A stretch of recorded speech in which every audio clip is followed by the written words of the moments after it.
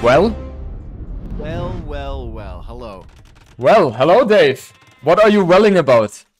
I'm welling about this fantastic tournament idea that you have that I literally came up with multiple months ago, but I never pulled the trigger on, and you were there first, so good job. No, seriously? You had the same idea? Yeah. Like a weekly. Oh, no way. Well, Dave, I have a lot of ideas that I never follow through with, though. So well done. I'm sorry, Dave, if I stole your idea. It was not intentional. I didn't know that you had that in mind. Yep. Well, now you do. So now you can regret it. But you have this tournament. I probably never would have done it. So here we are, and this is your finals, right? This is my finals. So, Dave, am I right that you're not too upset with me then? No. Okay. No. Good. God, no. How could I be upset with you? Okay, that's good then. So, I'm happy, Dave, that you have come to cocast with me, and I assume that means you're done with Rage Forest so far. Yeah, I mean, not gonna lie, one best of 5 set with multiple games going like an hour plus is enough for me for Black Forest. Yeah. I think I committed enough, you know? Yeah. I understand. Like for especially team games are very hard to cast, right? Mm-hmm. All right. Okay, so Dave. where are we? What map is this? Yeah, Canyon. this one is called Canyon, and you know, I've added 3 very new maps to the map pool to make things spicy, to make things diverse. And I'm also planning to always have new maps for the future events as well, right? So this is just one of them. And literally, as you can see, it is kind of looking like Arabia. For me, it's kind of a mixture out of Arabia and sloped. Because on the sides, you can see you have a high ground, right? Where you have extra resources. And you have that on the left and the right-hand side. And in the middle, everything is fairly open. So, yeah, I like that map. And I was thinking, Dave, I want to have that one. Yeah, I was thinking slopes, the one from Hidden Cup, right? Yeah, exactly. Okay, so you have the edges on the side; they're a little bit less, and you don't have the wood line all the way around. Also, you don't have those shorefish in here, but it looks like there's still the occasional pond with shorefish. Yeah, and Villese has still gone for Indians, which were a really popular pick there, if I remember correctly. Yeah. What you saw there was Indians, Khmer, then also Bulgarians and Mayans, Aztecs, right? These guys were kind of the main civilizations there. And we also see, as you already mentioned, Indians being picked here by Villese. He is not going for any laming shenanigans. He was using the scout to push in the deer. And then on the south side of the map, we also see Nicov here playing in the blue trunks as Khmer. And he is being very greedy as well. So they're really far apart from each other too. Is it just going to be scouts opening here? Are we going to see a divergence from the Arabia 1v1 meta on the rank ladder, which is just basically Drush men-at-arms? Is it actually going to be scouts again, Jordan? It could be, right? Because it feels like, especially with how fast both of them are upping, I feel like scouts is just the only thing which is going to come into my mind right now, which we will see. All right, so neither player starting on the walls yet. Oh, no. Okay, Villese going out, just trying to wall between the woodlines. His woodlines are actually quite nice to wall off. The only problem for him is that he's not going to have any gold behind there if he does that. So he's really going to have to leave. His golds are actually... Wait, what is up with his golds? I see 2 there for Nicov. One of them is really safe, and the other one is a little bit far forward. But I guess Villese is... big time struggling for gold. Does he even have a 3rd gold? Doesn't look like that. Like he has one in the... okay, 2 in the front, right? But other than that, on the side he has one. And the south side, the 3 gold piles are there. So, yeah, he's definitely not having too many gold piles around him, I would say. But it's equal, right? Like Nicov has the 3 golds as well. So, no problem there, I suppose. Nicov reaching fuel age faster, so he will be able to get a lot of damage done on Villese's scout. And yeah, that's a slight advantage for Nicov, right? And Nicov going for stable right away. And that's usually a lovely thing for Khmer, right? They don't require the barrack to be able to build the stable. So the scout rush is very smooth. Also allows them to up a bit faster because you don't need the wood for the barrack there. And what you usually do with Khmer is you try to get the scouts out as soon as possible. But you have to be careful to wall in time, not allowing your opponent to enter your base with scouts and pikes or spears, because that's something you cannot combat.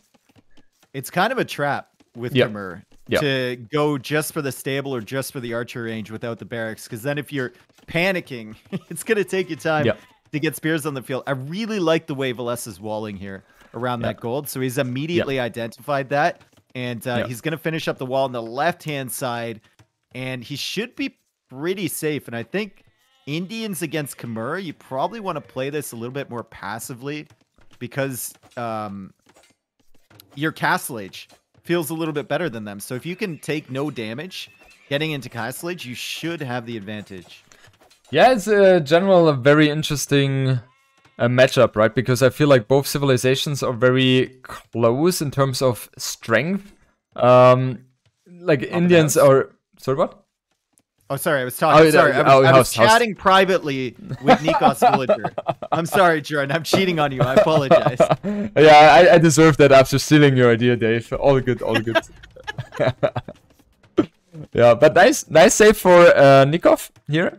And yeah, they're just playing around with the scouts right now. Nothing too drastically going to happen, I think. But Villese is reinforcing the army with 2 additional scouts. And that forces Nicov to retreat, because 4 against 3, that's never going to be a good trade here. And I think Villese is going to send spearmen forward too. At least he's got one of them as he's trying to complete the walls. As soon as these spearmen show up too, suddenly Nicov can't take any of these fights. He's going to have to make sure he's fully walled, like you said. And the walls are going to be down for him. So both players will now just kind of wander around, realizing there's no holes, get full map vision, and try to make their way to Castle Age as soon as they can. Exactly. And that's the reason why it's so important to get the walls in time, right? Especially as the Khmer player. And I would be thinking that Nicov will be up to Castle Age a bit faster, right? Like the Khmer farming bonus is just so lovely. And not also requiring the additional military or the buildings allows them usually to go up faster. But then, as you said, Dave, and I agree with you on that one, I prefer Indians here in Castle Age due to the fact that they can have a nice combination out of CA and add anything to that army composition, right? Especially on a map like this where you're really trying to control the middle and like find areas to expand, especially with your wood lines. You're fine if they're going camels and you're fully walled up booming. But as soon as they add some range units, siege or CA, then your wood lines are super exposed. Exactly. And you have to kind of get the momentum in your hands. Do you think like a forward position with Khmer would work here, or do you just go into like a more defensive style? I like the idea of forwarding the siege workshop, for example. So what we likely are going to see from Nicov is 2 stable play, knight play, and then go for a siege workshop forward. Great trade by Nicov here, by the way, picking off the remaining scouts from Villese. And yeah, as I'm said, right, like you have 2 stables producing knights, and then the siege workshop forward, and then put on the pressure. And if Villese was to go for archer ranges and CA, that would not be ideal. But I think by the way how Villese is playing this kind of tells me that he's going more toward the camel situation. Also, doesn't really like... That gold is super exposed at the front. If he ever gets kicked off of that, going CA is going to be extremely difficult. You almost want the camels just to prevent the forward from coming, and then maybe you can switch into CA if you need to. Yeah, exactly. Especially when your opponent is going for pikemen. That's the moment where you have to realize, okay, this is now the moment where I have to switch to CA. We indeed now see Nicov building the 2nd stable, and we also see that Villese is completely on top of that. So he gets the confirmation right away, and that leads him to go for a 2nd stable himself as well. So we will see camels against knights. And Dave, I don't think that's the best trade for the knight player. And, oh, Nicov actually lost his scouts too, and Villese would probably go into monks as well. So Nikov's actually making an extra scout, probably to get himself some vision, but also to help snipe the monks. If Villese is going to add those behind the camels. So that was good from Villese to kill those, but also great from Nicov to add that in the transition period. A lot of players wouldn't do that. Exactly, and it's so crucial. This move here is so crucial because you have the possibility to then see what your opponent is going for, right? And if he's doing something weird like going forward, then you have the knowledge there, and knowledge is so important in these kind of situations. 35 villages against 32. However, Nicov doesn't have wheelbarrow. Villese does. So I would say Villese has a slightly better economy compared to Nicov here. And yeah, both are just waiting until they're getting cast age. Like, they're neck and neck in this one, Dave. This used to be like, we used to see Scout v Scout with walls a lot. Yeah. And it's actually kind of refreshing to see it again. I'm so tired of watching 2 militia run across the field, dude. Really? Is it bothering so much already? Yeah. Well, I cast a lot of T90 games, and it's literally all he does. Really? Oh. Okay, so 2 militia into either men-at-arms or into archers right away, right? It's either 2 militia into archers, or it's 3 men-at-arms into archers. Yeah. It's always the same, right? Scout play is not gonna happen. No. No. Anyway, second TC from Villese. No second TC already from Nicov. He's going to go a little bit heavier on military production, and he already has the monastery. Villese, though, making camels right now, getting a husbandry, and he's trying to take out these scouts immediately, and he'll likely add a monastery as soon as he sees the knights here. Yeah, he will. I'm kind of surprised that he has not done that yet. Camel is taking some damage as well. And yeah, these camels are going to be able to keep those knights away. And the great thing for him right now is a great timing regarding the husbandry. He will be able to chase down those knights and get some extra damage here. But the monk is going to be coming in there as well for the rescue. He killed all the scouts. Yeah, he killed all of the scouts. That's actually, like, they're the weakest unit on the field right now, but so good against the monks. And Villese going for a TC way over on the left side. Man, that conversion. He loses the camel. That conversion, Dave. I looked away. Stuff. I assumed it wasn't going to get converted. I looked away to the TC. It seems sometimes that they have 15 range instead of 9. It's so crazy. Like, it's once they are, creating that certain bond, it feels like they never leave anymore. Except you have the 20. With your monks?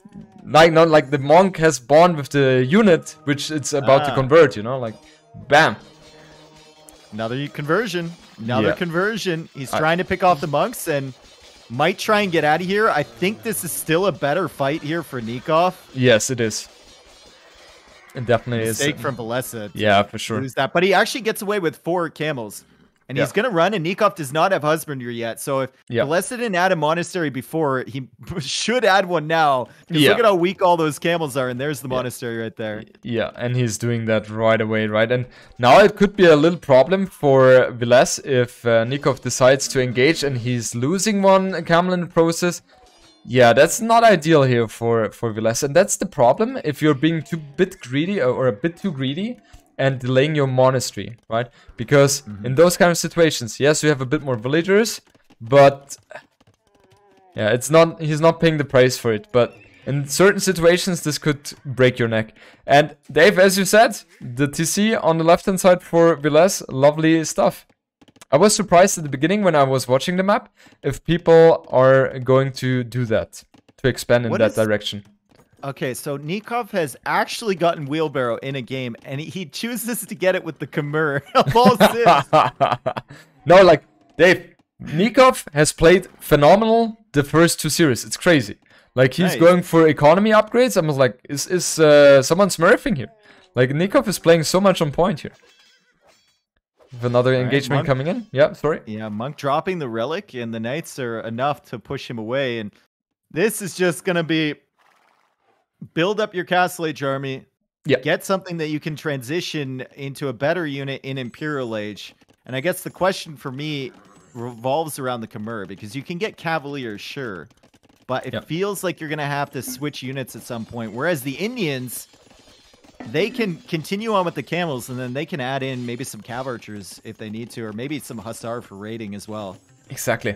like the composition for Indian and Imperial Age is just so much better, right? You have the CA and Hussar play, and especially in those kind of maps, right, where it's super open, where all your economy could be easily exposed to Hussar raids. It just feels like the Indians should be ahead in this regard. And Khmer, I feel like in this situation, they kind of have to play this in full castle age with a knight and pikeman combination. What is this fight? Wow, was that a fight? I'm not sure if that was a fight. That was a slapdown. He only really created a bond with one of them. So. Yeah, the good old bond. Yeah. Oh. Yeah, not ideal for Villese. And he's trailing behind in terms of army size, 13 to 20. And I think even this fight is bad for Villese here. He's just completely outnumbered, Dave. Is it gonna be pikemen here? It looks like that. It looks like that. He's going for scale mail armor. But he should not do that. Like, pikeman is not the unit you are going to go for, or you want to go for as the Indian player. You want to go CA and camels or whatever. I'm just wondering, like, what is he? He knows the knights are there. He has monks and camels, which should be, and he's fully walled, which should be able to deal with that. Yeah. Usually, right now, you would want to tech into units that would start to counter the late game composition of your enemy. Yep. And pikemen are not doing anything that the camels aren't. Exactly.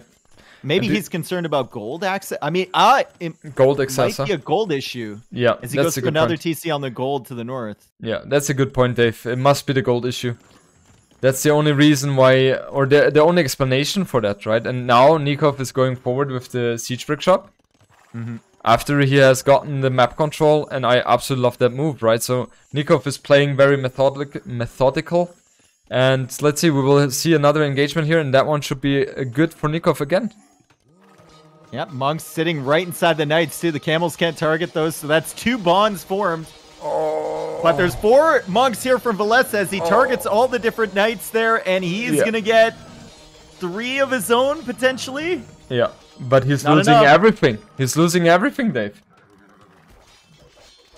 Complete domination here by Nicov. Completely overrunning. 8 army against 24.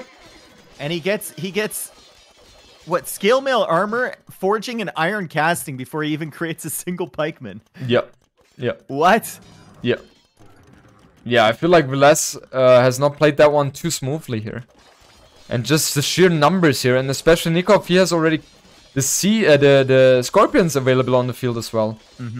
And from that point on, it's just gonna be Khmer completely overwhelming you. And we also have Nicov with a stream of villagers as well, which were for sure going to plant a castle here. So very solid performance by Nicov, I have to say.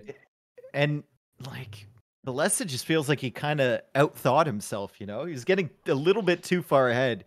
Yeah. Maybe thinking about that gold issue, maybe thinking of a little too late game, instead of just let's win the fights. Also, he took a couple engagements. Like, did he really need to take that engagement against the knights with the camels there? Exactly. Did he really need to take the first engagement against the monks near Nikov's base? Exactly, I don't know. Exactly. And these are the things which snowball pretty fast in these high level games, right? I've been in these kind of situations a couple of times in my life already. And yeah, it's like when you're overcommitting, when you're taking one bad fight, especially early on, it can break your neck immediately, right? Especially on the high level, players have become so good to really leverage your mistakes there. I'm not sure if that is the right way to say it, Dave, but I think you know what I'm trying to say. Punish your mistakes. Punish. Okay, thanks. Yeah. You can leverage mistakes, I guess, too. Maybe. I don't know. Okay. Yeah, that's what I was thinking about. I don't know. Sometimes I have those moments where I feel like, okay, it's time for me to say something special. And then I kick myself. Something super intelligent. Yeah. Yeah, exactly.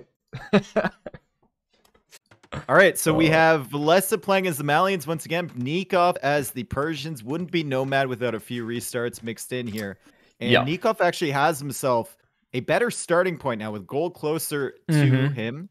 And the dock is further away from Villese, so Villese is going to struggle to find that. Plus, he has these deer around. it's a pretty good start for both players, to be honest. Yeah, for sure. I think Nicov can be even happy with that restart, because I feel like his position is definitely better right now, especially the dog position, right? In the previous game, the dog placement was everything but ideal, as it was so close to the edge and also very close to Vilese's main base. And right now, it looks very equal for both players. Villese, he is one villager ahead, but looks of it, so it seems like his start was a bit better, but it's not TC up. the TC up. Faster, Okay, probably. yeah. So that definitely helps, but it's not gonna be a huge factor. Half a villager ahead. Also, 1 second idle TC time for Nicov, completely washed. Yeah, exactly. Oh my God. How exactly. did he even take a win in this tournament? Exactly. I mean, that's 125 of a villager, right? Like, you cannot have things like that. It's disgusting. Yeah. How can he be in the finals, man? Like, seriously. Okay. So I can definitely tell the difference already between player organized tournaments and caster organized tournaments. Tell me the difference. The previous map was completely like meta land play, you know, players are far away, wall up, and the scouts do that kind of stuff. And now this Nomad generation is a big blob in the center where players start on either side of the map. And it's basically just like the last map, except with a ring of water on the outside. Yeah, well, but Dave, as you were the organizer of a very famous Nomad tournament this year in January, you should know that things like that, due to the randomness of Nomad starts, that's just something that happens. It can happen. Yeah. I'm just pointing. I'm not saying it's a bad thing. I'm just pointing out the different priorities between casters and players. You know what I mean? Because like as a player, you want things to be less random. You know, you want things to be a little more predictable so that you get a more consistent gameplay. But as a caster, we want things to be as random as we can make it while also making it kind of fair, just to get those entertaining situations. Yeah, I understand. Yeah. But you know, it feels like having Nomad in the map pool is always an important thing, right? Because people just love Nomad. Yeah, and I remember, Dave, the good old houseboat, which you were responsible for getting the map pool. Thank you. I love watching houseboat. Yeah, have you ever played it yourself? Yes. No, okay. So it's a shit show. Yeah, it's a complete shit show. I know, it's great. Like, yeah, it's like a complete shit show. I remember having a talk with you and was like saying, I like the tournament itself, but the houseboat, get the shit out of here. And it was like, Jordan, that is the map I'm responsible for. Yeah, I'll own it. I like. Okay, so regarding the approaches, I think there's not too much deviation, right? If you're looking at the scouting intel, which Nicov has right now, he doesn't know anything about Vilese's position at all. And he's if looking for the docks right now. Yeah, he's looking, but that's going to be a long run. Vilese found the dock from Nicov. Yeah, so that's a huge thing. And he still has a turkey left over, and he's actually angling his way towards Nikov's TC. So Nicov only has scouting and ideas of where Vilese is via process of elimination. So he's explored all of this shoreline to the north and a lot of it to the east. So he's going to assume that Vilese is at the bottom of the map. For sure. I mean, how would you say in English, process of elimination, right? I think that's even the term. What I just said. Yep. Exactly. Yeah. I was just trying to sound a bit more professional. You did. No, you sounded great. You're doing fantastic, honestly. I'm just still trying to get into this casting thing, you know? All right, so there's a dock forward from Vilese. Yep. But Nikov's actually up first. He's up 5 seconds earlier, and they're going towards the same shorefish. They're both looking for a shorefish to dock. But that's much better for Villese here, because he's not paying attention. Nicov sees it. Yeah, Nicov sees it, and you can definitely tell he paid attention to that. And I like the fact that Nicov is walling his villager in, right? But in theory, if Villese was that villager, that means that Nicov can only have 2 docks, while Villese has the option to build... better off to attack this and force the idle time, because Nikov's going to get there with like barely a second dock up. And no third dock either. And Villese is going for his third already. Yeah. But his main dock is further apart, right? So that in theory... Oh, I like the move that Nicov escaped the situation. Very nicely done by him. 25 villagers against 22. Let's see. How many wood... Okay, 300 wood in the bank for Nicov. And let's not forget his persons. So he will be able to produce the fire galleys a bit faster. That's just how persons work. Oh. And the quick walls have been very successful here for Nicov. So nice start for Nicov, I would say. And due to the fact that his docks seem to be closer to each other, I feel like he should get the advantage here, Dave. But the fish from Villese are also further away than the fish from Nicov. So he has a risk of losing those, and he's probably going to have to run away with them. Still, they could shield the fire galleys as well, as Nicov just gets his third dock up.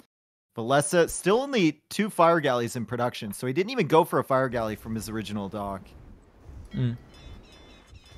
Yeah, 2 docks, 2 fire galleys coming up now for Villese, but yeah, I think he's always going to be a bit behind due to the faster production for the persons, right?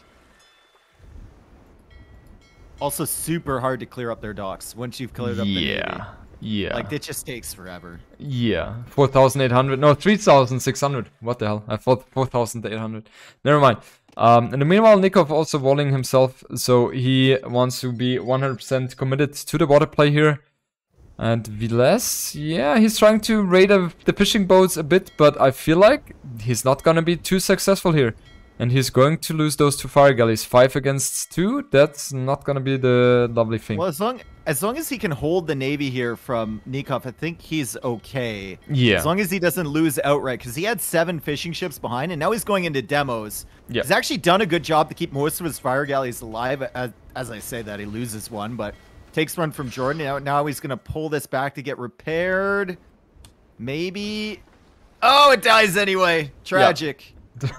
Demos! Whoa! That was a huge shot. A huge one. You were calling it. You were calling it, Dave. The good old demo shot. How do you like... He would be proud. He would be proud. How do you enjoy the fights between fire galleys when 2 are hitting at 1 and the one has the repair of the villager? I hate it. I hate everything to do with fire galleys. You as well? I absolutely hate it as well. Like, I feel like a feudal age water should only be galley and demo ras. Exactly. I do not like fire galley. I don't like any of the mechanics. No. I do not like it. No, I absolutely hate it. Like, absolutely hate it, right? Villese, in the meanwhile, he has added a barrack, so he knows that he most likely is going to lose the water here. And he will try to buy himself time now. With the demos, try to keep his fish alive as long as possible, and try to make something happen with the stable.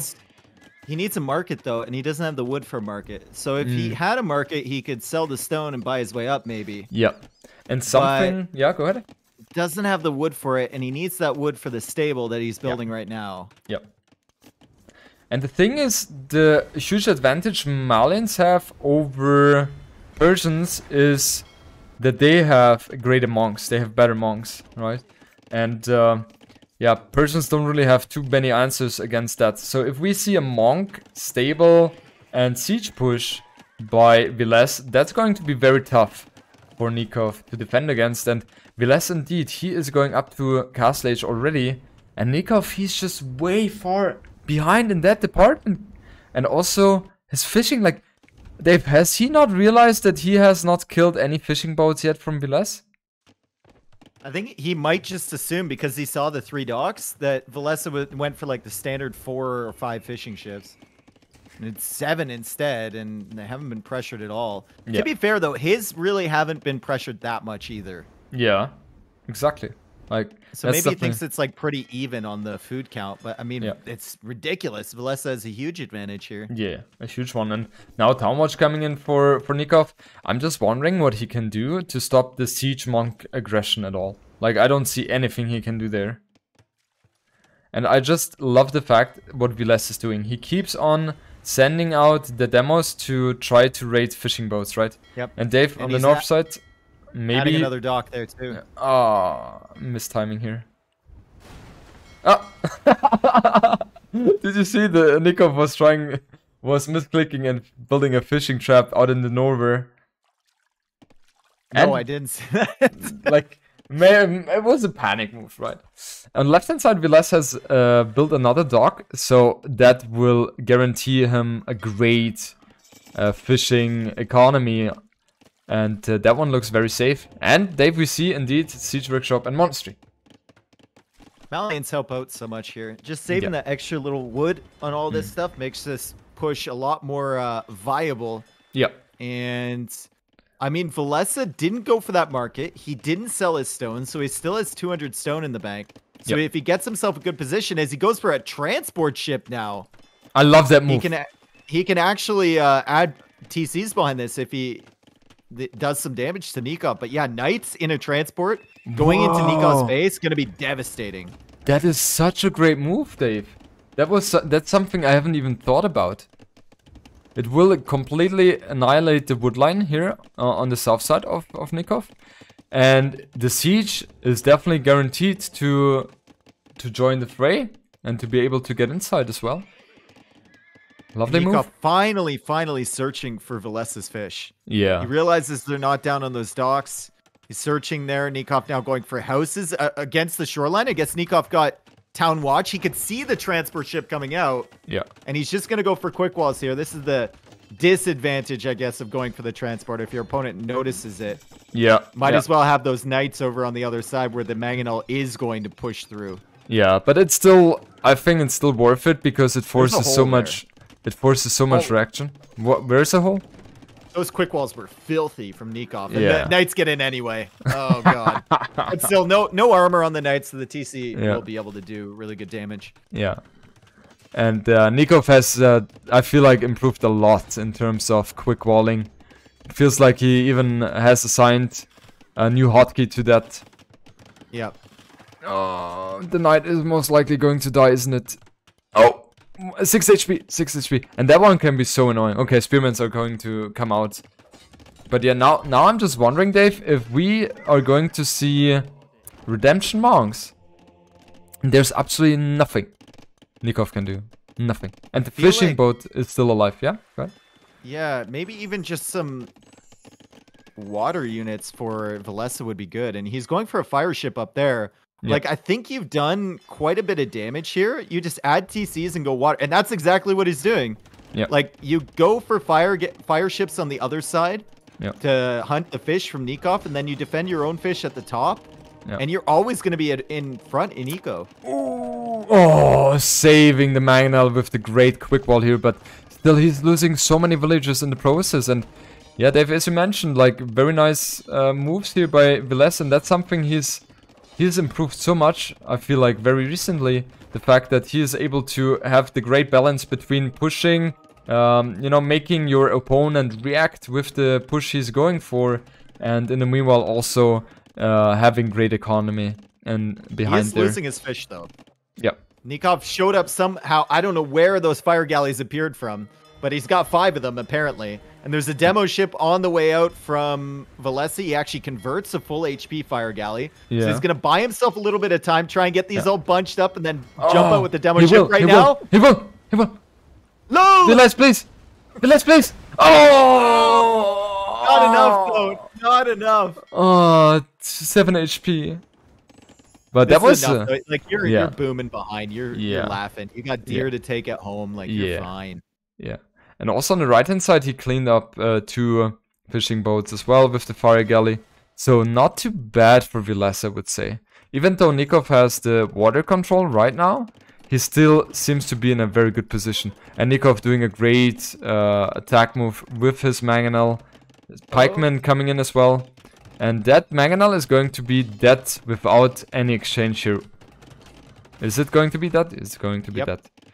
And the knights can just heal up behind, so... Exactly. Villese is laughing, and he's got 3 TCs behind this. He may not be producing at all times from the TCs, but he has the potential to.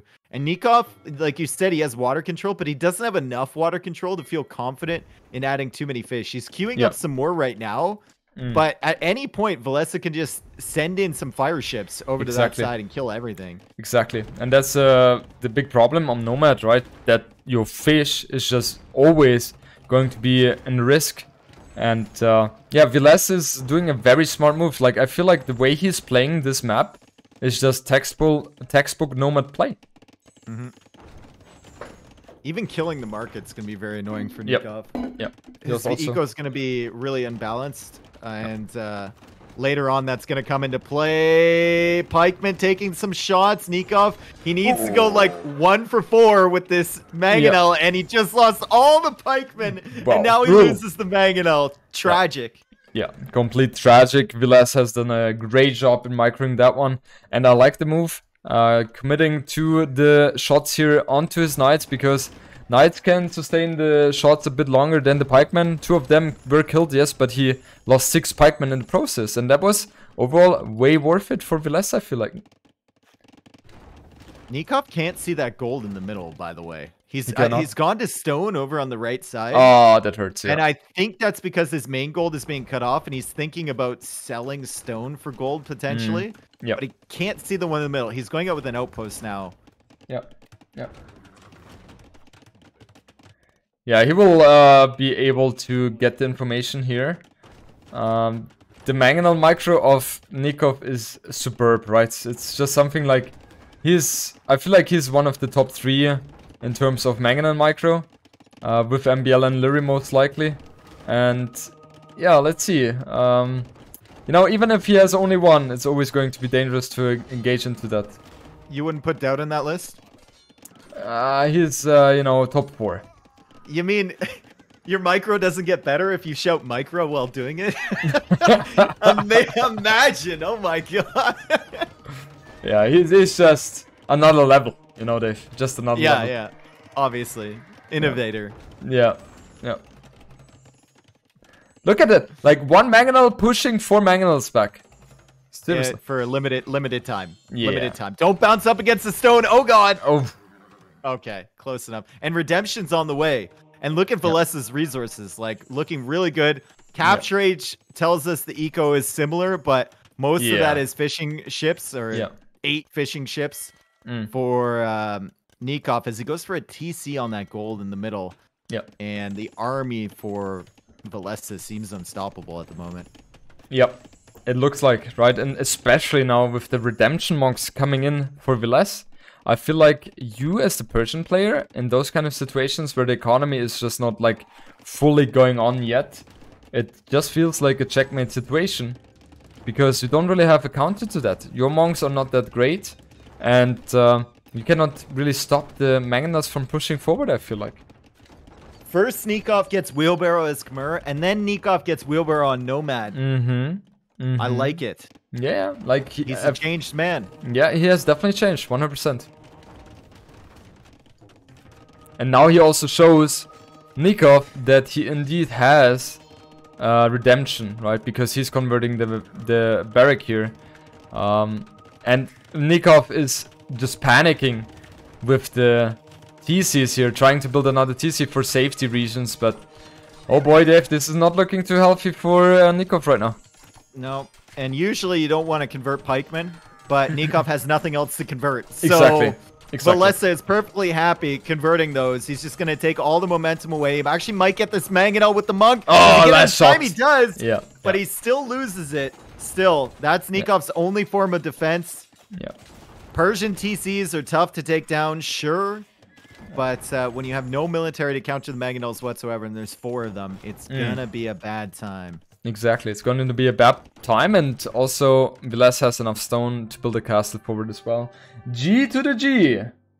Nicov is forced to tap out of this one, which means we are going to go into game number 3 with a equalized score. We got Nicov against Villese. This is Nikov's home map. He's gone for the Poles, and Villese has gone for the Vietnamese. The Poles are a very good arena civ. I don't think the Vietnamese are their best matchup. So, could be interesting. It's going to be a very interesting one. I have never seen this matchup on Arena, if I recall properly. I mean, Paul's a great booming Civ, right? With the possibility to go for the Folwarks, which speed up your food income so drastically. It's just a lovely thing to boom with, right? On the other side, Vietnamese, they are extremely strong, especially against Archer Civs. Paul's not the typical Archer Civ, yes. But, you know, with Vietnamese, you never do something wrong, I feel like. They are the typical in-between civilization between the very best civilizations and the worst ones. So, yeah, very solid. They have a lot of things going for them. Were you around when they were by far the worst civilization? What happened? I think their economical boost was not there, right? Yeah, it wasn't there.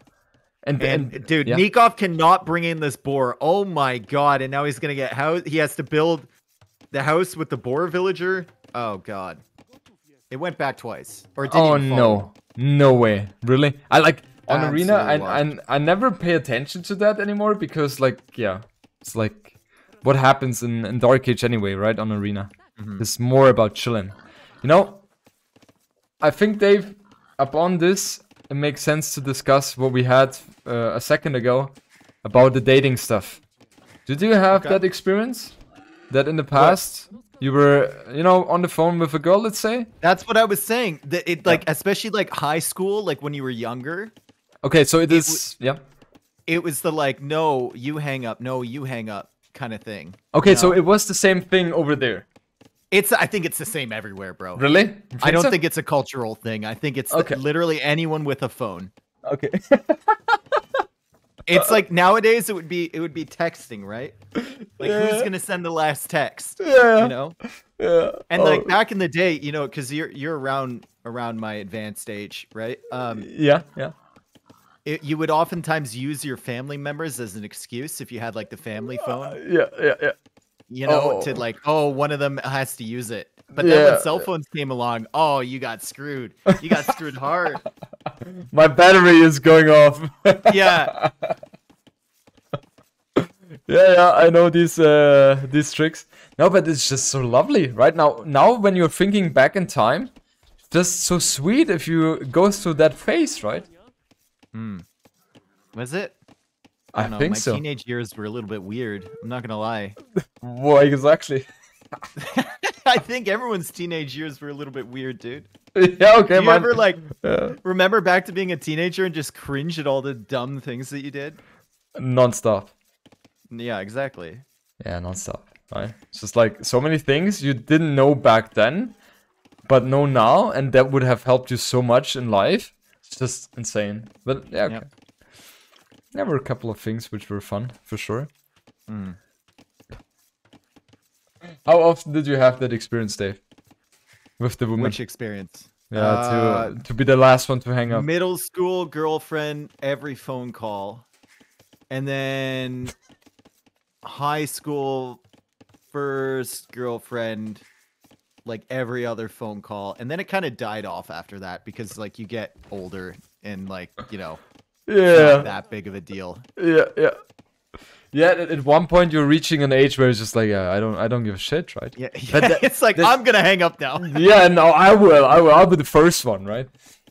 I wonder what happens. When does it happen, right? That switch between I'm going to be the loser if I hang up first to I'm going to be the victor if I'm going to hang up first. I wonder when that switch is coming.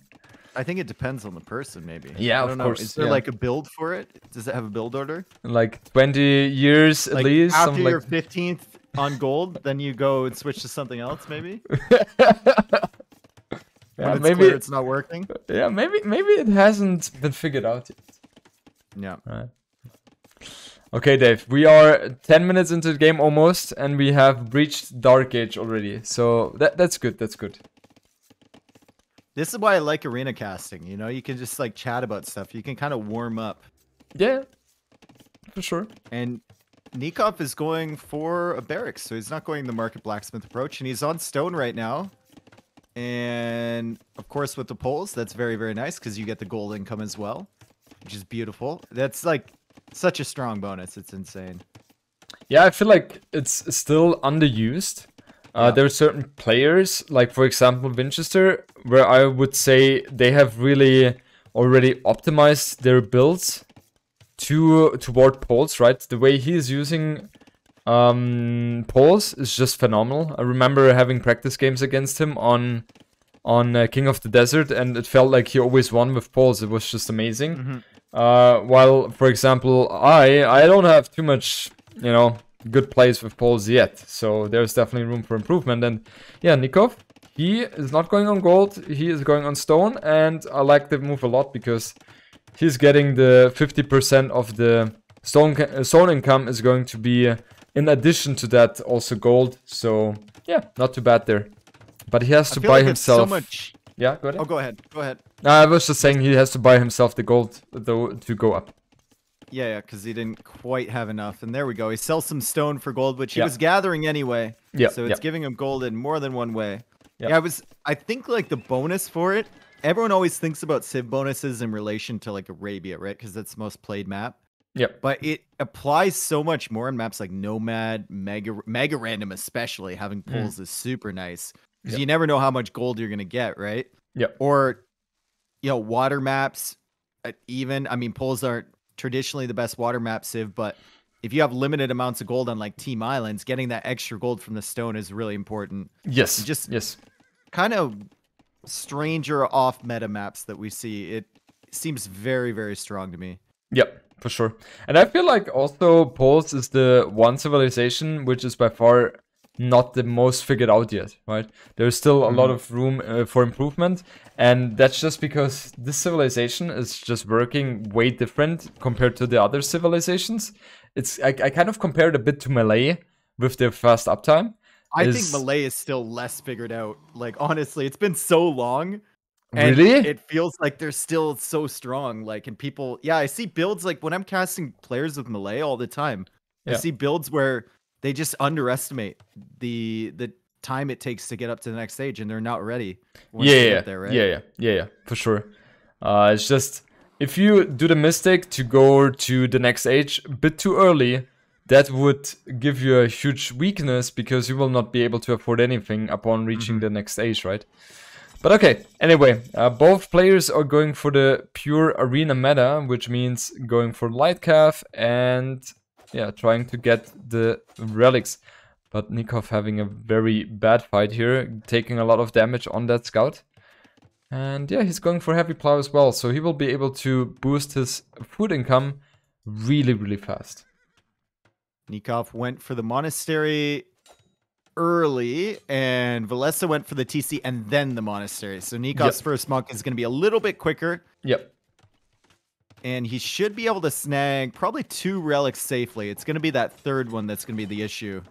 I can't see either player getting 4 here. Unless Nicov goes like super heavy on light cab. But even then, Villese should be able to snag 1. And the light cab is already coming in for Villese. Yep. Nicov, he doesn't really have the gold so far yet. But he's going to go for that now, I suppose, right? Let's see, he doesn't go for that yet, but he doesn't produce any scouts, so yeah, light calf coming in, indeed. And yeah, as you said, monastery is out a bit earlier than Villese, so he will be able to get some relics in before Villese. And Nicov, he's also adding a second TC, so we can expect some booming behind from both players as well.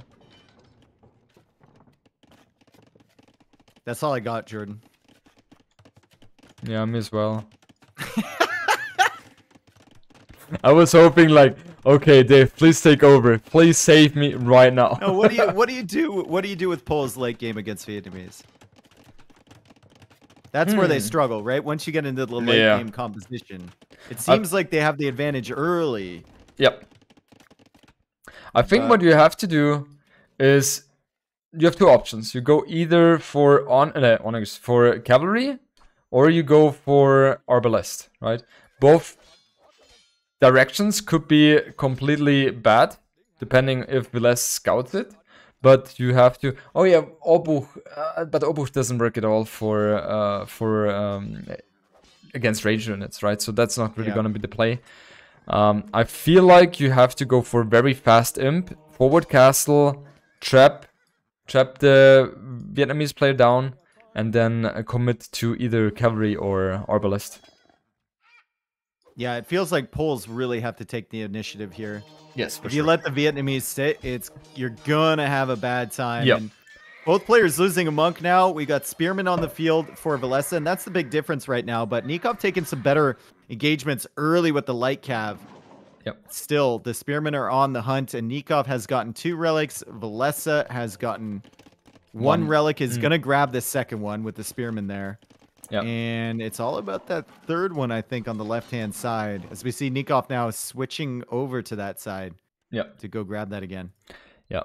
It feels like both of them guarantee will have 2 relics for sure. And now the question is what the transition is going to be like and who's going to be able to get the third relic. But Dave, it looks like it should be Villese, right? Because he's just having it much closer to his base there.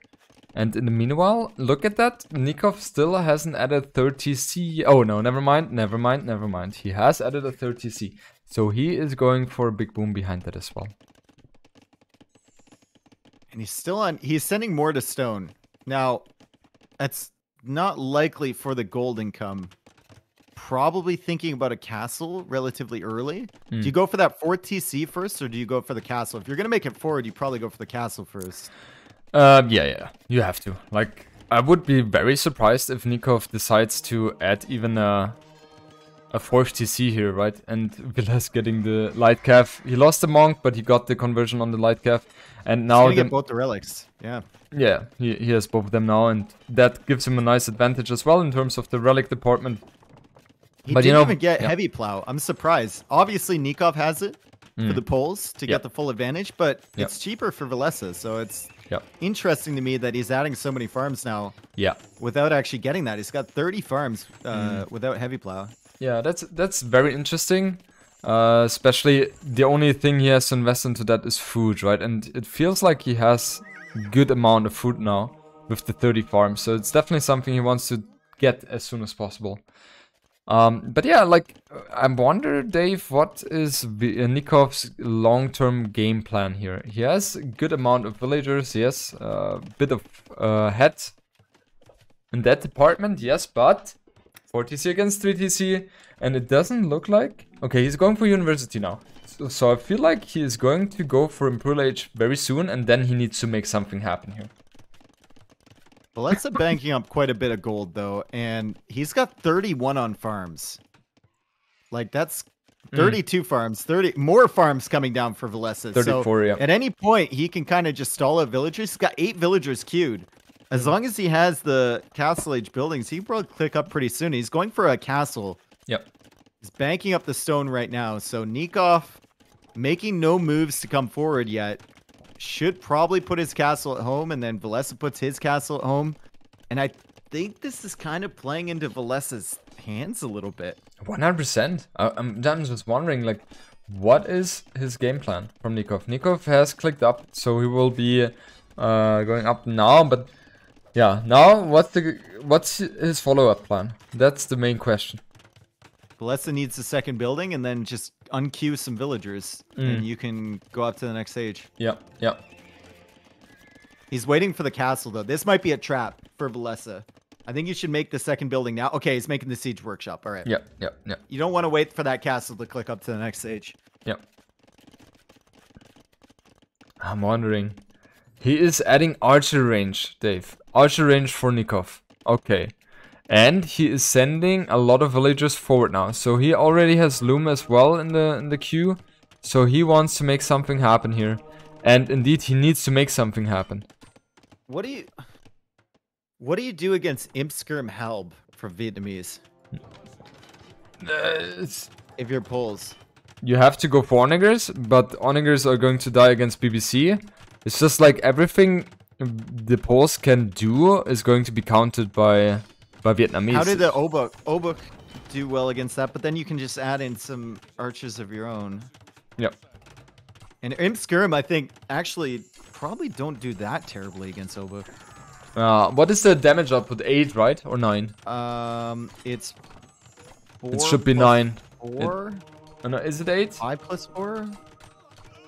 Oh, 8. It's 8. Okay. It's kind of a nut. It's like a nutty unit, dude. It's kind of crazy, honestly. And if like you get it with if you're like Aztecs, yep, with their skirm bonus, it can be kind of nuts. Like, yeah. It's strong. It's strong.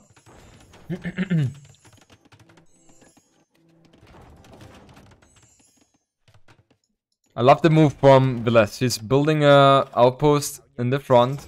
He wants to get the confirmation what his opponent is going for. But Nicov doesn't really allow him to do that. And Nicov is going for skirms now. This does not feel like a good move, Dave. Like, we were just talking about it.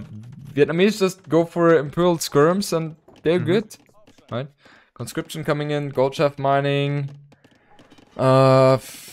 Maybe a combination out of Obuch and skirms could be a play for Nicov, but then again, nothing I have in my mind right now where Vietnamese could struggle against Poles. Now Nikov's looping around the right side. What's he looking? Oh, he's just looking for the light cap. Please don't tell me he loses a monk here. Oh my god. He loses both. No, he loses both. No, tragedy. Both. Yeah, that was a very valuable scout, I would say. And you know what surprises me?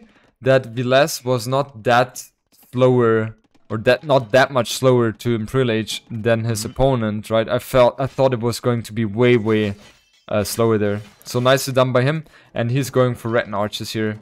And Red Archers is just such a very strong, very powerful unit here. Okay, how well do Obuk do against this? Not well at all. Even I wonder what their pierce armor is on the elite version, though. It should be 2+4. Because they've got 2 base. 3+4 on the non-elite. Elite. So I don't know what the base is on the elite version. I guess it's still 2, right? 6 max. Yeah, I think it's 6 max. Yeah. Still be 2. Okay. Yeah, okay. Yeah. Because I have in mind that they don't have they're not the strongest against range units. Right? Okay. 111 villages against 110, so very equal, or almost identical. But Nicov doesn't have willpower hand card yet, and I suppose Villese is going to go for bombard cannons, and with the bombard cannons and red archers, I just see Nicov struggling a lot against that. Nicov doesn't have any armor. No, never mind. He has armor. Yeah, he's fine. But it's not like it's not like the red archers are trading bad against the skirms at all. No, no. And especially once you get like elite and all the upgrades, they're gonna be super sick. And we see elite upgrade coming in there. 7+4 attack. For these bad boys, 8 range on them, and 8 pierce armor. Skirms do bonus damage, but it's gonna be really tough to kill that ball of rat archers. When they are rat archers, like elite, they are going to have 10 pierce armor, which is just like crazy, right? They're kind of like Huskals, so to say. I question. I want to see something from Nicov that makes me not question what he's doing, what he's done all game, because he's falling back with skirmishers now. He's got bombard cannons of his own. The rat archers and the bombard cannons from Villese are just destroying his army currently, and he's trying to go for a panic castle here. The bodies of his skirmishers, the skirmishers are buying him time, but is it enough time to get this up? And what does he do once it is up? I love that way of thinking you had during the things you said just right now. What happens if the castle is going to go up anyway? I still have questions, and now he's teching into the cavalry armor. So he's got what, 1 stable right now? 1 stable. He's gonna build stables maybe over on the right side and try and expand. But look at the line of castles from Villese. He's like, okay, that's fine. I think my composition beats your composition. I'm going to play it safe with my castles, not pressure you, take control of the resources, and slowly build up my army. Yeah, and there's... Look at that red archer over on the right side. Oh, that's so good from Villese. Yep. It feels like he is you know, in the driver's seat in this game. And, you know, I understand it, like, Nicov, he has a very hard time to fight against Vietnamese in Imperial Age, and I feel like he needed to go for a different approach. You know, with Post, there's a lot of things you can do there, especially with, like, 1 TC plays. Yeah, that would have been better, I guess, than just going into a straight Imperial Age fight against Vietnamese here. And I love how Villese is just getting all the text just in case. He can build up Rat Arches. He's teching into Halb now. He's not even adding any Halb. He's just teching into it because he knows the cavalry switch might be coming. Hasn't even seen any stables. Exactly. And he's getting siege engineers as well. Nicov spending all his stone to repair that castle. And the Rat Archers sitting under the castle, getting targeted by the skirmishers casually, tanking all that damage and wiping up all the skirms from Nicov. Yeah. Yeah, this is just, I would say, a point of no return, right? And like, Nicov has 28 villagers repaired that castle, and everything is going to go idle now. And indeed, Villese is able to win game number 3. It was the home map of Nicov, but he was falling short, and Villese is sitting on a 2-1 lead right now, and will have the match point for the last or the 4th game. Let's go. Let's go. Tatars and Sicilians. Interesting. He went for Tatars here. So you thought he was going to save that for the last map. Yeah, I guess it's going to be Brits then, huh? That also makes sense. Huh, Dave. I would suggest you go for the introduction again. You do it better than me, so, you know, I want the quality there. All right, so we have Nicov versus Villese. Game number 4 here. It's on Arabia. Nikov's gone for the Tatars. And look at this Arabia generation. Hills everywhere, which is going to help him. And Villese has gone for the Sicilians, which we saw were so devastating in King of the Desert. And you get to a point with Sicilians where it just feels like there's nothing you could do against them if they manage to tech up. It's just whether they manage to get there. That's the question. Exactly. And the Sicilians, for me personally, is one of the civs which I absolutely love because they have so many great things to them, which make them so strong, right? But certain civilizations can really exploit the way Sicilians work. And usually the best way to approach the game against Sicilians is you don't ever want to go for trash units. You always want to have the combination out of gold units, right? Ideally, you have knights and crossbows. That's something Sicilians really struggle against. Yep. Because you're not doing any bonus damage there. Exactly. Just doing standard damage. Yep. All right, so Villese saw the barracks. He didn't see the militia coming up, but if the barracks is up this early, you better believe that there's militia there, and he's not tracking them across. Oh. So he's probably just going to start thinking about little walls around his woodlines and whatever, and Nicov can't find him. Oh, he's going the wrong direction. Nicov! And he scouted the stone? Okay, now he knows. Yeah. Well, does he? Yeah, okay. It's not the worst thing in the world. Yeah. It's a little bit off. But still, it's going to delay him getting to the woodline. And maybe Villese at this point starts asking questions like, wait, where is the drush? Yeah. I saw the barracks. I saw the woodline, and that makes him even more confident to come out here to this woodline because he didn't see anything. And Nikov's going to deny that, but still, Villese will save all this stuff. He has woodline at the back. Exactly. He will save it all, and he was just going to quick wall everything, right, and he will be completely fine here. There's nothing Nicov can do right now, and Nicov going for big walls here in the south side of his base, but he's also going for loom, so I would imagine that his fuel age time is not going to be too much delayed there, and the scout just being super annoying, right? And if Villese is not able to get these walls up, then Nicov can do some damage here, and it looks like he's going to be able to do that.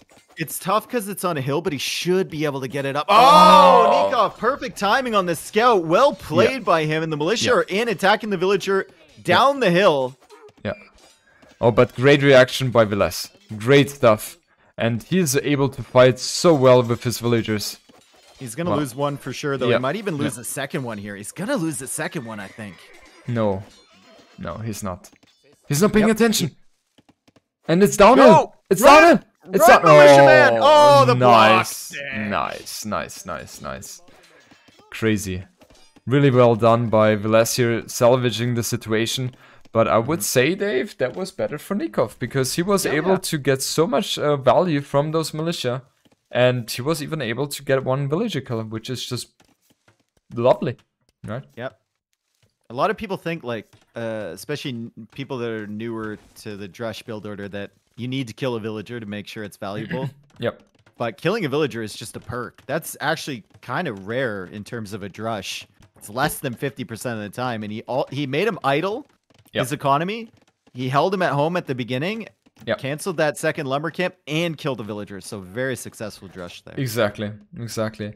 I mean, in general, if you're getting even villager kills, that's even much more than you're asking for anyway, right? Because on a high level, you usually never see someone losing villagers to a Drush, except it's coming completely out of as a surprise, out of the blue. Thank you.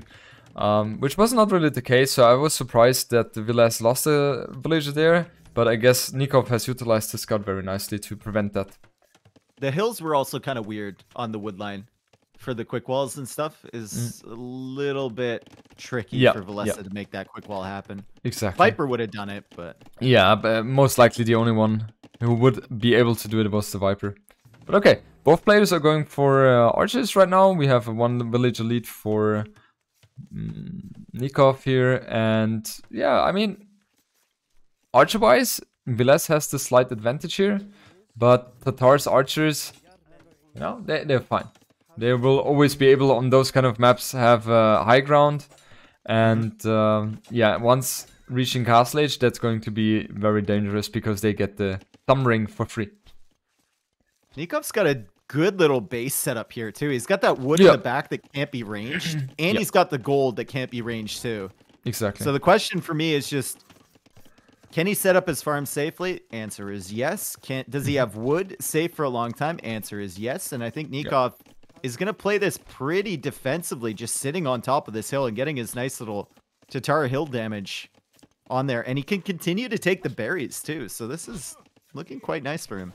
Yeah, but this engagement could in theory be good for Villese. Like, he's able to trade with one archer, so one archer going down for both sides here, and he's also getting some extra... No, he's not going to get extra damage, and for me personally, one of the most important things I always look at when someone is utilizing Sicilians is... Oh, look at that gate! Yeah, nice move by Nicov. Look at that. But what is he doing? Okay, now the scout is dead. That one is biting the dust. Villese has gone for horse color already, Dave, and that means his farms are going to have 350 food, if I'm not mistaken. 25. 325. Okay. You know stuff, Dave. You know stuff. No, I clicked the farm, bro. You know stuff. He knows how to read. What a nerd. This guy. That's exactly why I'm co-casting with him. Oh, lovely stuff. I was like, man, how does he know those kind of small details? He must be the best controller player ever. No, I'm terrible at that kind of stuff. Like, you ask me how much a unit costs, like, I don't even... Unless it's one of the major ones, I don't know. How much does a knight cost? 50 food, 75 gold, I think. Oh, God. 60 food, Dave. Oh, well, fuck it. And then let's try. I just know if the game makes the, you know... Yeah, I understand. Like, has the icon once I click build it. Yeah. The last question. I said, I don't know. How does a champion cost? How much? Before or after supplies? Not that it makes a difference because I don't fucking know. Then let's go for after. No, just kidding. Before. Dude, honestly, is it like 60 food, 20? Is that the final answer you're going to submit? I don't know, dude. Like I said, I don't know a cost of any units. I've been playing the game for so long. If I have enough, I'll click it and I'll make it. What is the villager cost? Oh, 50 food. Yes, yes, you got it. Oh, well, I just proven you wrong. Like, right? Yeah, the thing is, like, I've never ever looked at a precise build order. I've just always like winged it. I know the general beginning. Yep. It's just always wing it. So yeah, I always wing as well. I don't know costs. But anyway, this is playing out exactly like we thought it would. Nicov is just playing very defensively. He has snuck archers away, though. He's done the classic delete the wall and sneak archers away, and he's going to show up at Villese's base, but Villese will have double archer range to defend, and Villese has gone for the gigantic walls. Dave, In my opinion, there's a huge misplay by Nicov. Do you know what it is? Huge misplay by Nicov. Yeah. No horse color. Typical Nicov play. No. No, it has to do something with his archers he snuck out. Should he wait until he has crossbow? No. And then engage? Like, what do you... just imagine Vilese's position. He leaves this position and then comes back, and instead of a wall, there's a house which is unfinished. Oh, yeah. But right? I thought about that, but I wasn't sure if that house had been built as a panic measure. Man, you're not focused, man. You're not focused. I know, I'm not. I'm sorry. Yeah, that was the misplay, right? In that situation, you built the wall again, so no one knows what happened. I feel like I was getting quizzed there, like I was in school or something. Yeah, like, Find the difference in this picture. Like, yeah. I don't know. If Nicov leaves this base at 19 minutes and Villese leaves this base at 18:48 and they're going at 0.75 speed, where will they meet up? It's like I don't know. When is Nicov able to catch up again? Yeah, exactly. Oh, so you're having those kind of questions asked in school as well. Of course, it's not a German thing. Okay, it's not a German thing. Yeah, it's a meme here too. Yeah. Like, when will this ever be useful? Yeah, no? Like, get the shit out of here, seriously. Yeah.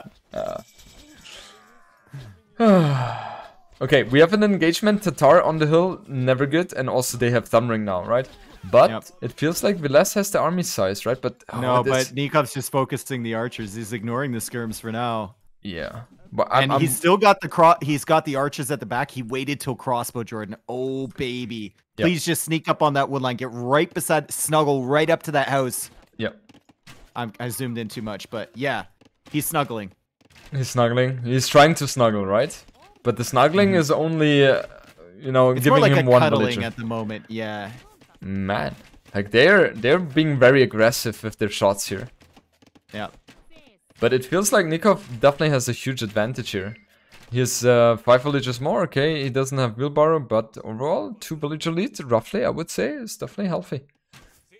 Elite skirm now, though, for Villese, so Nicov is on, and +2 armor, so Nicov can only make these crossbows for so long, and a lot of those crossbows are weak, too. He needs to be very careful. He's still micring against this. Yeah. But this is Elite skirm with +2 now. Like, this is very dangerous. Yes. I don't like that the Villese is staying so long in the lower ground. Doesn't make any sense. And the north side is going to be cleaned up by Villese now again. The good thing is for Nicov, he forced Villese to move the wood line, right? Which means he had a downtime in the wood income. But in general, I feel like, yeah, Nicov should be having the better position. And now he's doing a great move. He's also going for a siege workshop himself. He already... All of Nikov's farms are about to expire too. Nice. That's always the best feeling you can have for. I love that sound. That sounded exactly like a farm expiring date. Oh, that's what I was going for, so I'm happy. Man, I remember playing Age of Kings, and then the Conqueror's expansion came out, and I was so happy that villagers would automatically reseed, or you could queue up farm. Queue up farms for them to reseed it. Now, obviously, this is before auto farm, but you could queue it up because I hated that sound. Absolutely hated it. Yeah. I definitely can relate to that one. In the middle, you queued up 40 farms, if I'm not mistaken, right? Something like that. Okay, so we have Villese here in the middle, having the better position as the hill is very huge. But both players having a mangonel right now, and Nicov usually is very good in those kind of situations.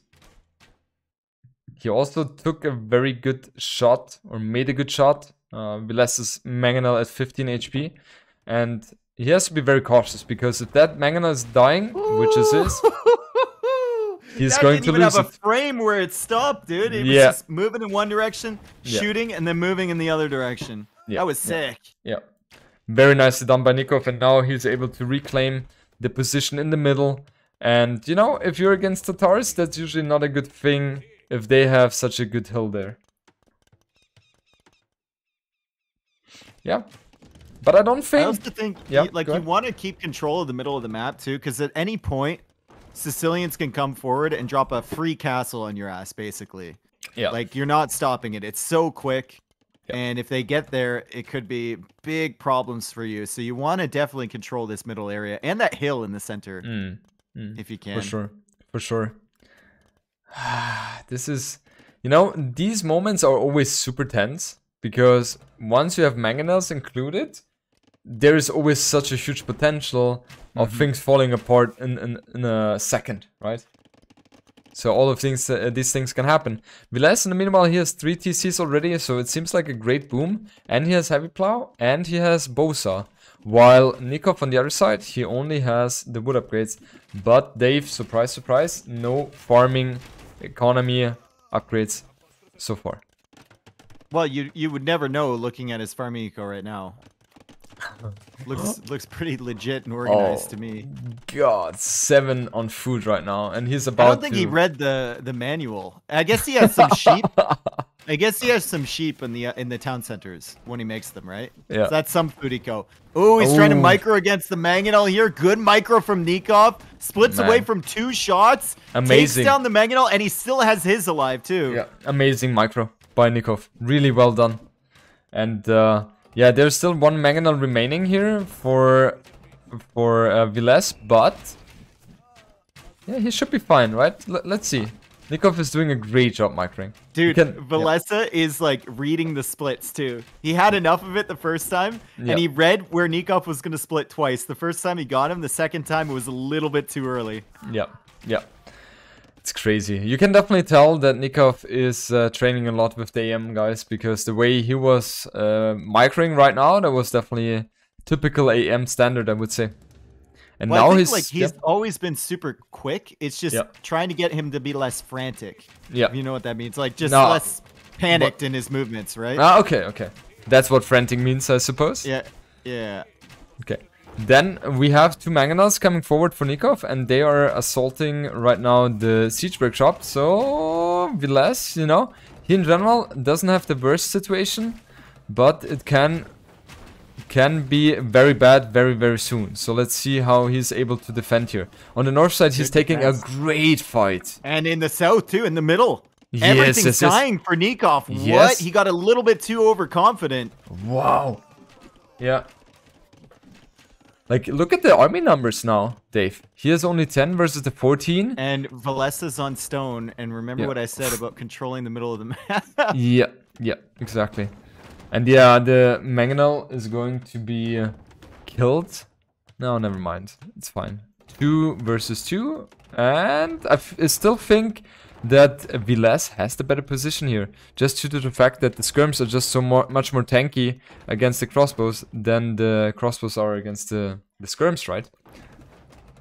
Nicov has to be super frustrated with that shot. It was right in between both mangonels. Didn't get either of them. He's trying not to lose his mangonels. The micro here is insane, and Villese is losing skirms because of it. That was a good attack round there. He loses a villager, loses another mangonel goes down. What a ridiculous series of events there. Yeah, for sure. And look at that, Dave. Nicov is now trying to get the middle position with a castle. And let's see if he loses the mangonel, he has to cancel it. Yeah, he has to. Yeah.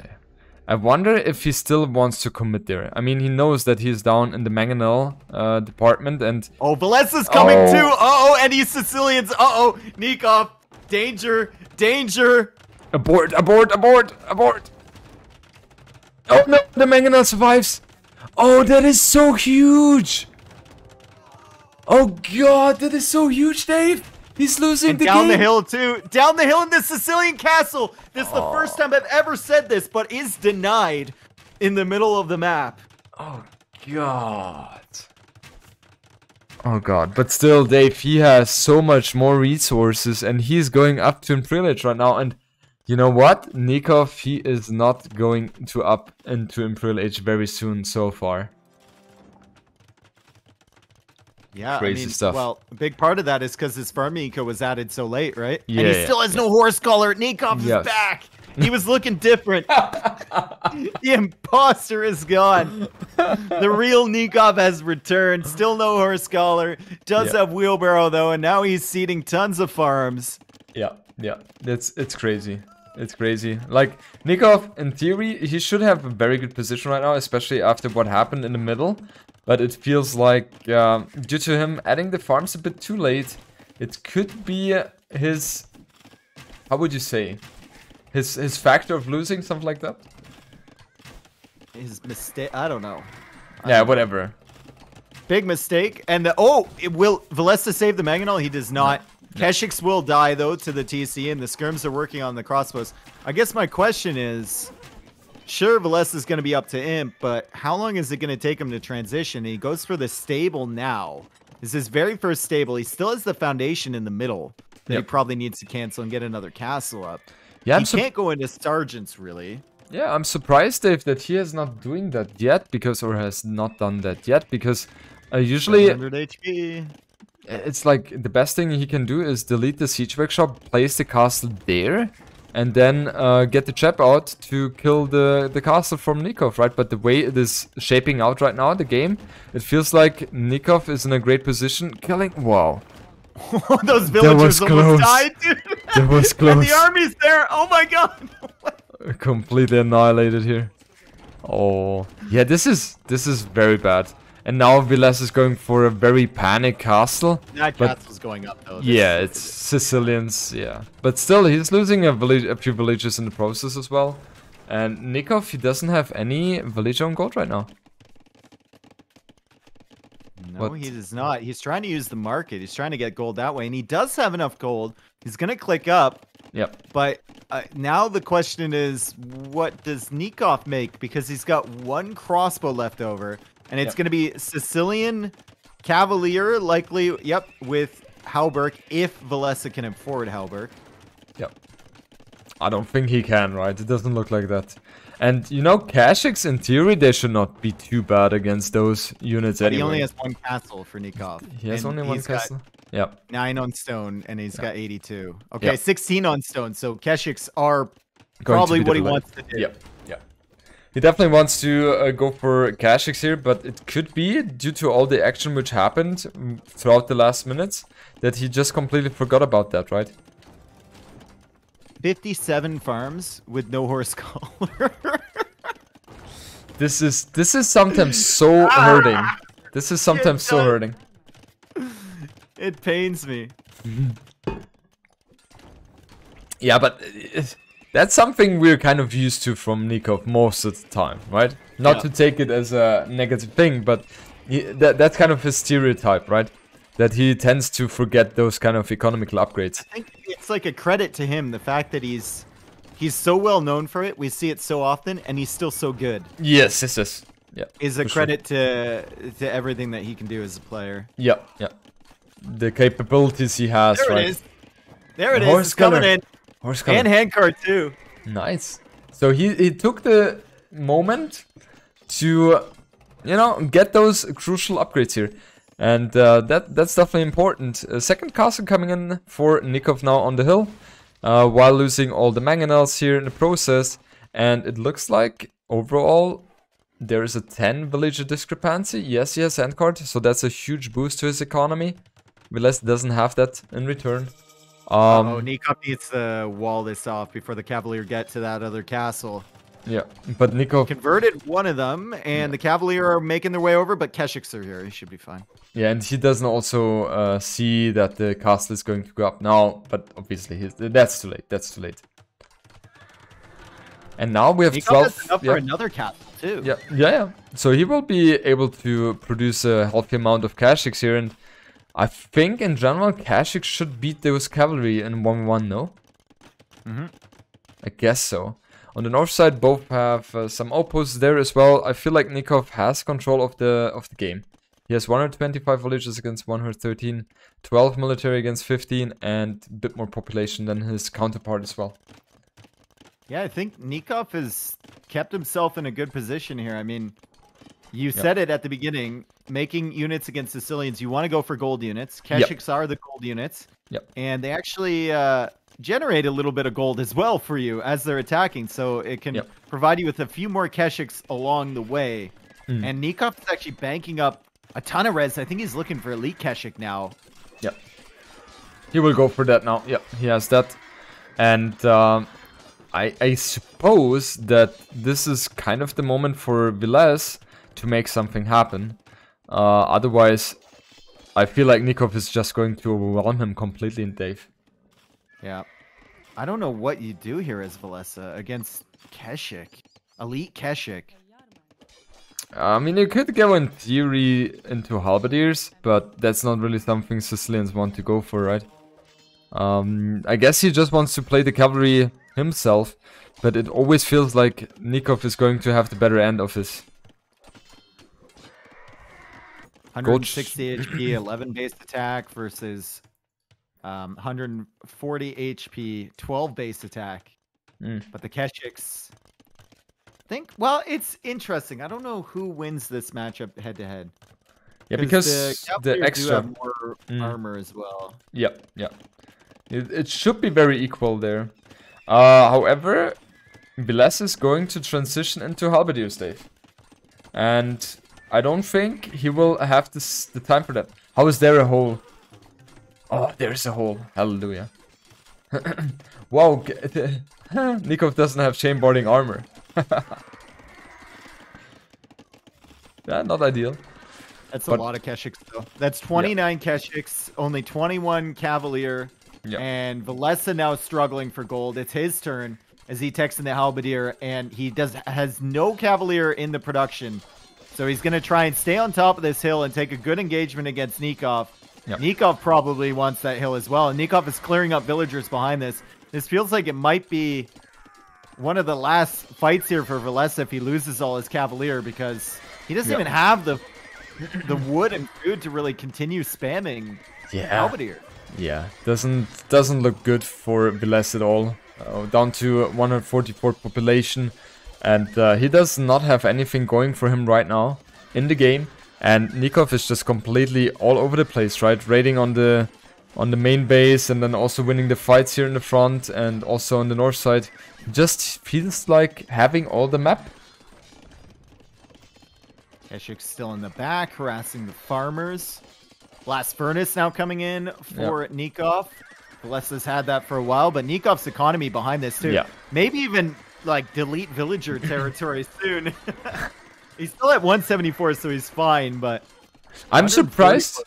I'm surprised that he's not adding any villagers. You know, in the previous sets, we've always had the position where he had 140 villagers and he still kept adding. And at one point he was like at 150 and then realizing, okay, I have too much here right now. But wow, I'm just amazed how great the sets have been so far in this tournament. Like every game I've been casting has always gone to the decider, so giving us a lot of content here, and having the final going to the game 5 is always a pleasure to have. Really even play between them. There was like one moment there where the castles were going up, and it feels like if Nicov lost that Mangonel, he loses the game. Exactly. For sure. And he kept it alive. I think he killed 2 Mangonels from Villese defending there. Yeah. I 100% agree, right? If that one Mangonel was down to 2 HP against 2 Mangonels and he somehow managed to win. And like just this bare moment had such a huge impact on the game, right? And I also felt like that was the moment where Villese a little bit tilted, I felt like, because after that his play was not as smooth as we usually know it from him. Okay, good stuff, guys, good stuff. Jordan, I'm back. We're into the game. Finally, man. Finally. I've been waiting, Dave. Are you in the game already? Yeah, I'm loading in. I switched my scene far too early, so now I'm on the capture age thing. Everyone can see it. Okay, there we go. Okay. So, Dave, I'm just curious. Because I've shown this map a couple of times already on my stream, but I just want to have your input on how that map makes you feel like, because I have a very specific map in my mind which is similar to.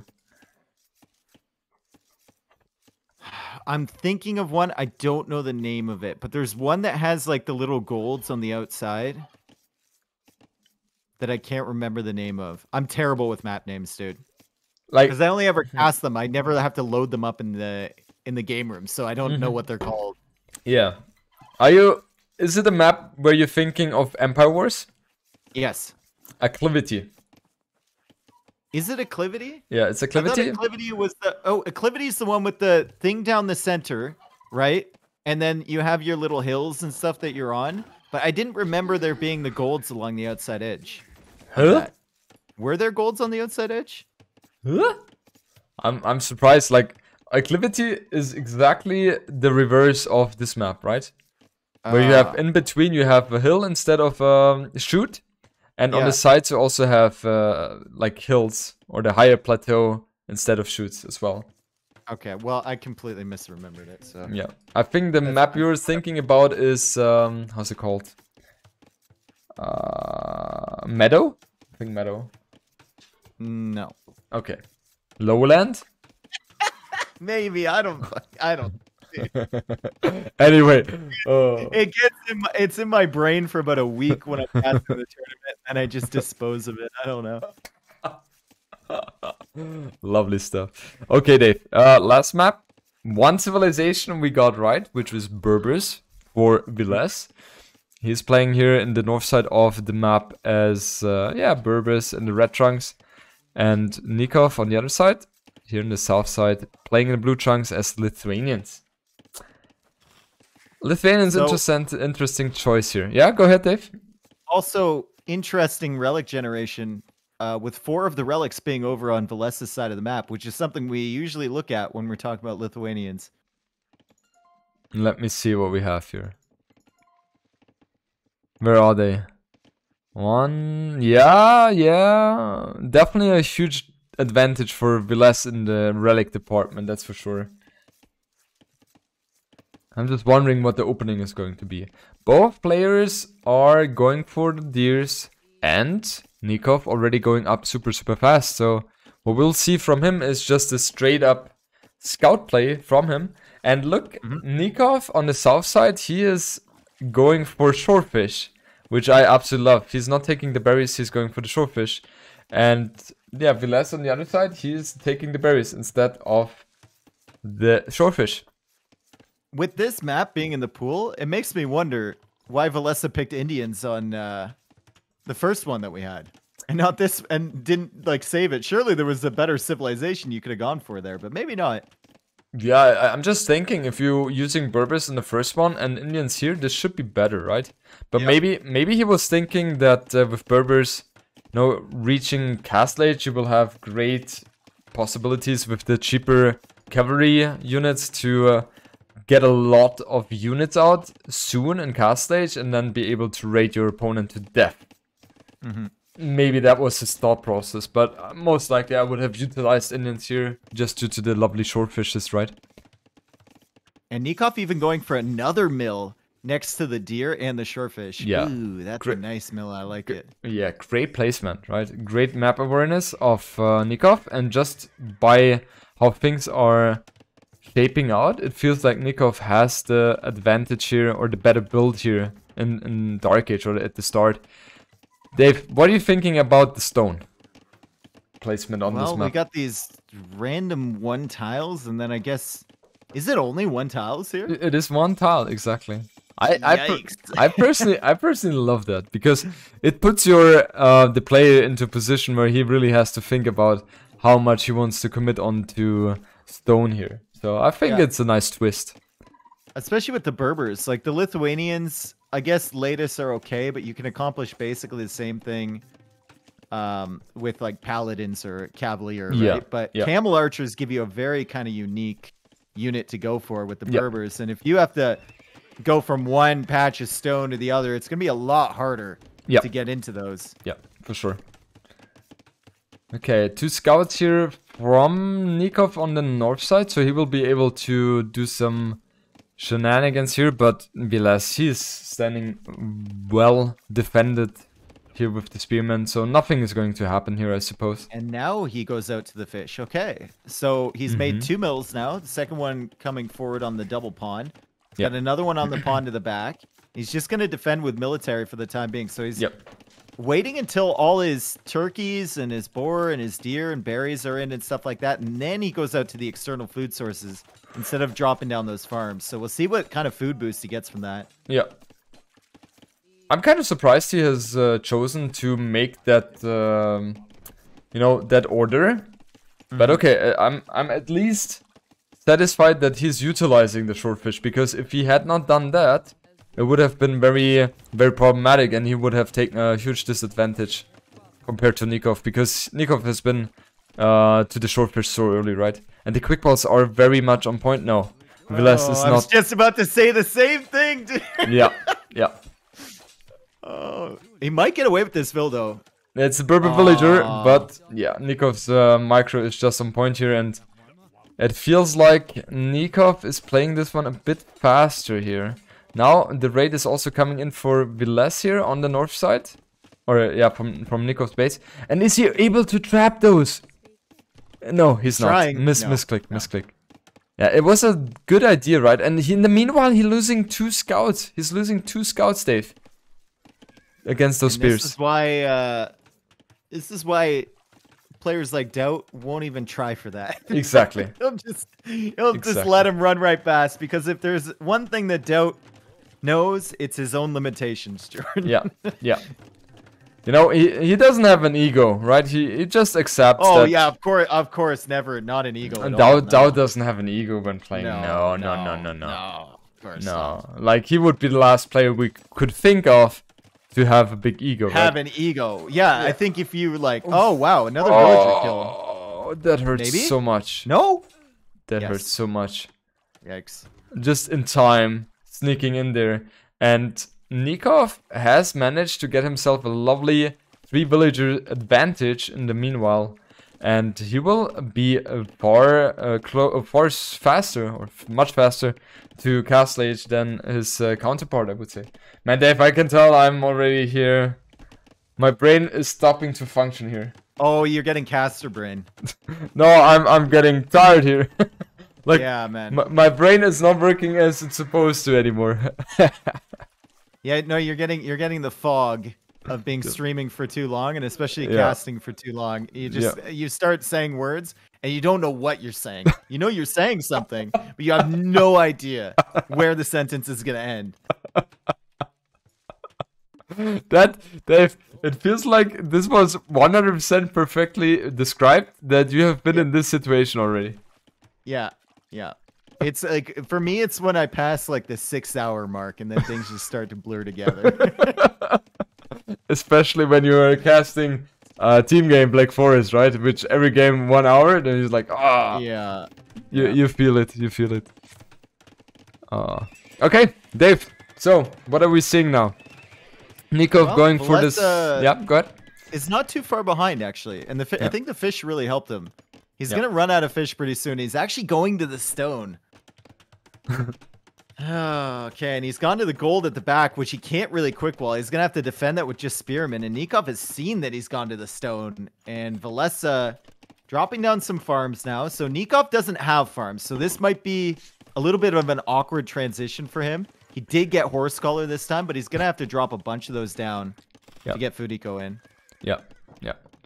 He has 12 on food right now, so in theory, if he is ready to plant more farms, which he is doing indeed, he will be able to sustain the 2 stable production here, and he will be fully focusing on the night play. And that's the good thing for Berbers, right? Oh, no way. Okay, that was not in time. Almost had good quick balls here by Nicov. The Berber player, he doesn't mind that too much though, because he has access to very cheap camels, right? And therefore, he in theory has the tools to him to be able to keep up with that. Okay, Villese trying to get that last villager. Nicov has the spearman there, though. Yep. It's only been 2 villager kills for Nicov. So it's not like the end of the world, right? No, of course, Berbers, I say, like, Lithuanians have the better start with the extra food. Yeah. But the speed on the Berber villagers actually comes into play, especially with farming as well. So Villese has an advantage that'll last the entire game, basically. Exactly. I'm wondering, he's not adding a second stable yet.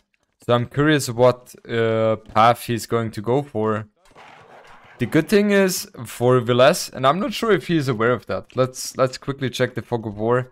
Yeah, he doesn't really know the relic positions except 2. So he doesn't really have an intel where the other 3 are going to be at.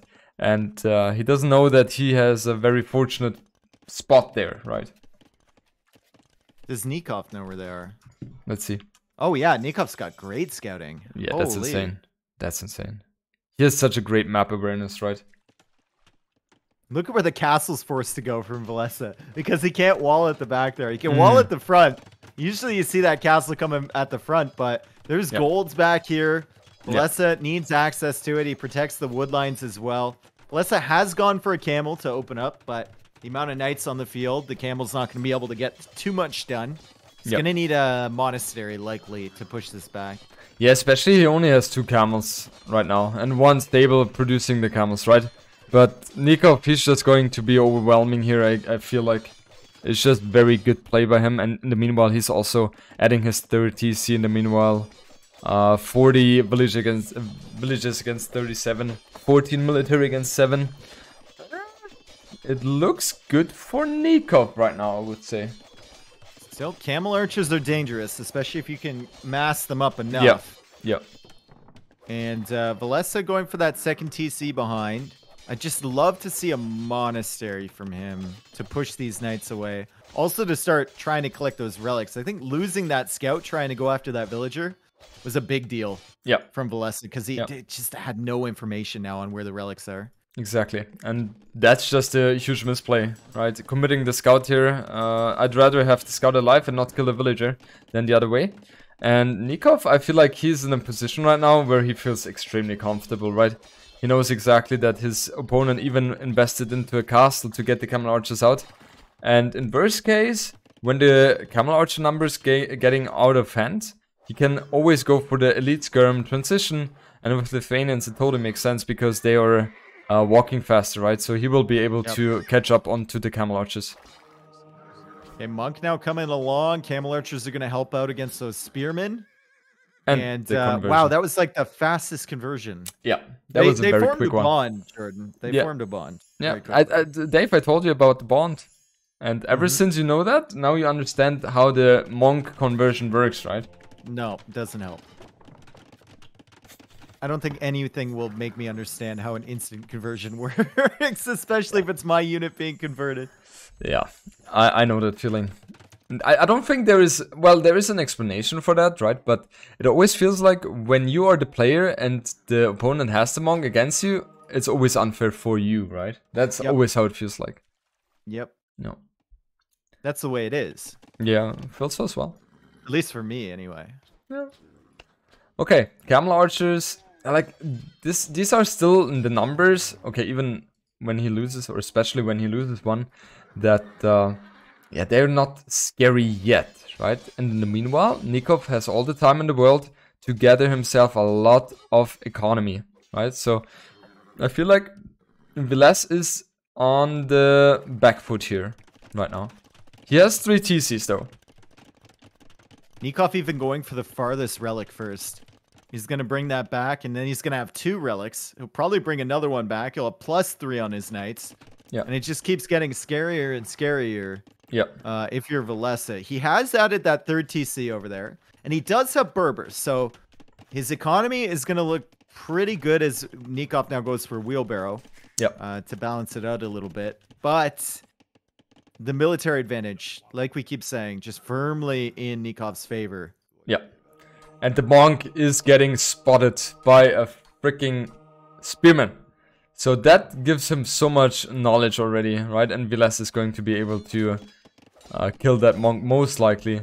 And then we saw a scout, a scout killing a camel in the middle of the map. Look at that. Scouts are going ham today, Dave. Scouts are built different, dude. I Oh, like good that one. TC from Nicov. Yeah. On the hill, Yeah. on the stone, and on the shorefish. Ooh, Yep. it just feels so nice. Yeah. And the monk has been found by villagers, but Nicov converted a villager from Villese, and now Villese has to be worried about forward buildings. Yeah. Around here. Yeah. I don't think he will go for one. I don't think he will go for one, but in general, just a good map awareness, right? And Nicov, he's very unfortunate with the relic position, and he's still trying to get those relics in. I mean, I cannot blame him. He is Lithuanians, right? You want to get those juicy relics in to get the attack boost on your knights. But yeah, Villese, how many relics do we have right now? 1 to 1, but in the south side, the relic and the monk are going to be shattered, I think. Yeah, Villese is paying attention. He should have just stood still. Yeah, exactly. He could have avoided this if he was just standing right there. Like, Berbers only see movement, you know? But unfortunately, he pulled it towards the army, and that's what's going to happen. And Nicov actually did end up pulling that villager back safely. Camel Archer number now getting, it's 13. So it's getting up to a relatively concerning number, especially if you only have 4 monks and you're counting on conversions to win you the fights. And there we go. Couple villagers killed from Nicov. And that's kind of a problem, but also Nicov has a lot of knights. They are on +1. And yeah, but the problem is he cannot really trap those units, right? So he will always have to run after those. And Villese, he is kind of flirting with going up to Imperial Age pretty soon as well. So you know, when you're hitting Imperial Age and with the lovely Bracer as well, he in theory can do so much. Let's see. He's 25 villages, no, 23 villages behind though. So quite a big economy difference here. And the north side +2 on the way. +2 on the way for the knights, and now the Camel Archer's coming in at the north, like you were about to say, I assume. Yeah, all good. He still has to micro the +2 knights at the back. Yeah. And these are 10+3 knights as well, so you cannot stop. They will kill you. Exactly. He has to be microing all of the time, while Nicov, he doesn't really have to care, right? He just sends in the knights in there, and once they are able to close the distance, like they're just completely shredding those Camel Archers. And Nicov, in the meanwhile, he has a great economy. 104 against 80. And I don't think he will be trailing behind in terms of Imperial Age uptime too much there. Yeah, and he's looking for a castle too. And Villese lost all but 2 of those Camel Archers at the bottom. He kind of stopped. He was pretty distracted at the top side. Yeah. And now he's going to have to start building them up again. And like we said, the stone situation with this map, it's very difficult because they only have these 1 tiles. If you're going Camel Archers, you want many castles to produce. Yeah. Right now, Villese can just afford the second one. Yeah. And I guess there's a stone tile at the very back, so maybe he can afford a third, but then he's going to have to start branching out quite a bit. Actually forced into a TC on the other stone on the left side. Yeah. And that's kind of the big problem on this map if you are going for civilization, which is basing a lot on their strength on unique units, that you cannot really get the castles out at the same number as on a normal game, because the stone is just not there at the in mass, right? Conversions coming in for both players, I guess. Knight is going to pick off the monk. Yep, Knight gets the monk. The other 2 monks are going to die here. A good fight for Villese, but the castle's still going to be up for Jordan.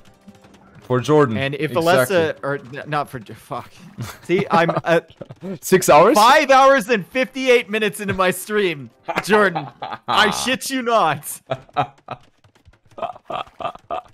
Oh, awesome stuff. Awesome stuff there. At least we're both on the same level now, so I'm happy with that. I'm like, dude, I know my limits, you know? Yeah. Oh, good stuff. Yeah, the thing is, like, Nicov, he's going for the right units here, right? He's going for elite skirms himself now, and getting the upgrades, fletching, ballistics. And the way the economy of Villese works right now is he will only have economy to sustain the Camel Archer production, but he will not really have the economy to switch to hussars or cavalry right now. Yep. So Camel, and if he wants to Go ahead. keep producing Camel Archers, he's gonna have to, you know, stall at the trebs. But he needs the trebs to push back the castle. Yeah. So his numbers are really gonna struggle because of that. Yeah, he's also going for conscription instead of another trebuchet. So his trebuchet numbers are going to be a bit behind. And he wants to get another castle here on the hill there And I think he should be able to get that. Score-wise, Dave, it's not too far apart. Economy-wise, let's not even look at that. Like a huge difference, right? 35 villages apart. And even the economy advantage for Nicov in terms of the upgrades. Like, Nicov is looking to be in a very good position here. Handcard, chemistry coming in. Villese is switching into light cav right now. If he could get some good raids, like Nikov's economy is going to be very open. Although he has added watchtowers at the back, which is hallelujah. Nice touch. This is Age of Empires 4 style. Yeah. But if he could get some light cav in there while holding with the Camel Archers, which I think he can do on this position, Nicov could have a really rough time at home.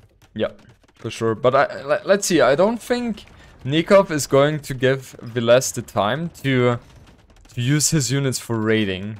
I think he will have to pay attention to the middle and fight all the time. And look at the knight in the south side. He's trying to raid, but there are 2 guard towers taking care of business here. Villese is getting the +2. If you come in with the +2, well, he's still going to probably kill all those villagers. Yeah, it looks like that. And the main fight, it has been a good trade for Nicov. Even though he doesn't have any single armor on his skirms, it's still going to be enough to push those back. And 102 villages against 106. Yeah, Villese is trailing behind in terms of population by 50 in general or in total. I don't think you can. Villese is trying to take this fight because he feels like he needs to do something. Yeah, but that's just bad against the skirmishers. You gotta bring your cavalry there. You got +2 now on the light cab. Maybe just wait a little bit. Let the skirms poke away at your trebuchet. Don't waste your camel archer numbers, and then go in when you have like 8 cavalry. Maybe. He's going in for the bomber cannons. No! Oh, disaster. Disaster, Dave. He lost everything. He literally lost everything he had, and he didn't have much to begin with anyway. So that's a disaster. I bet you, like, Villese is gonna look back at that game and at this game if he loses and think about that moment. Like, why did I do that? I know I was in a disadvantage. But at least I had a chance to do something. And now Nicov might actually, if he loses, might look at losing that bomber cannon and think, hey, why did I send it that far forward? Oh god. Yeah, we must not forget both players. They've been playing for the last hours as well, so I guess they are a bit exhausted as well. But okay, Nicov going for the switch to cavalry right now. And yeah, he doesn't have the resources yet to go for paladins. I guess he will wait a bit for that. But once paladins hit the fray, there's nothing which Villese can do anymore, I think. And Nicov is just targeting the camel archers. Those light cav do have the final armor upgrade. So they are kind of tanking a lot of damage from the skirms, and they push them back quite a bit. Yeah. Cavalier on the field now. The camel archers can do decently against the cavalier as long as the light cav hold back the skirmishers, but the treb will fall. Yep. Man, this is... I don't know, Dave. This is getting closer, I feel like. If Nicov had that bomber cannon, that second castle never goes up for Villese. He needs to build it somewhere else. Yeah, exactly. Nicov can continue pushing here. Nicov is still doing well, though. The skirmishers are very deadly. Yeah. There's only 1 light cav on the field. There's 10 in the queue there from Villese. But look at what Villese is doing. He's got a villager in the right corner, and he's got light cav coming in. And this was the danger for Nicov, I think. Getting raided at home, and you're not paying attention, and you still can't push back on the front side. Yeah. But still, Dave, if we are thinking about everything, like Nicov, he is reacting immediately, and he will not let another stable be planted here in his base. And just over 182 population against 125.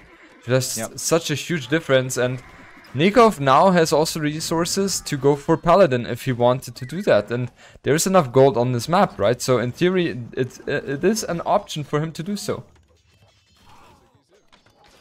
Another bomber cannon being taken out by light cav randomly on the other side. Yeah. And the other one being taken out by skirms. I don't know. 170 Paladin coming up for Nicov now. And I think that's going to be the nail in the coffin.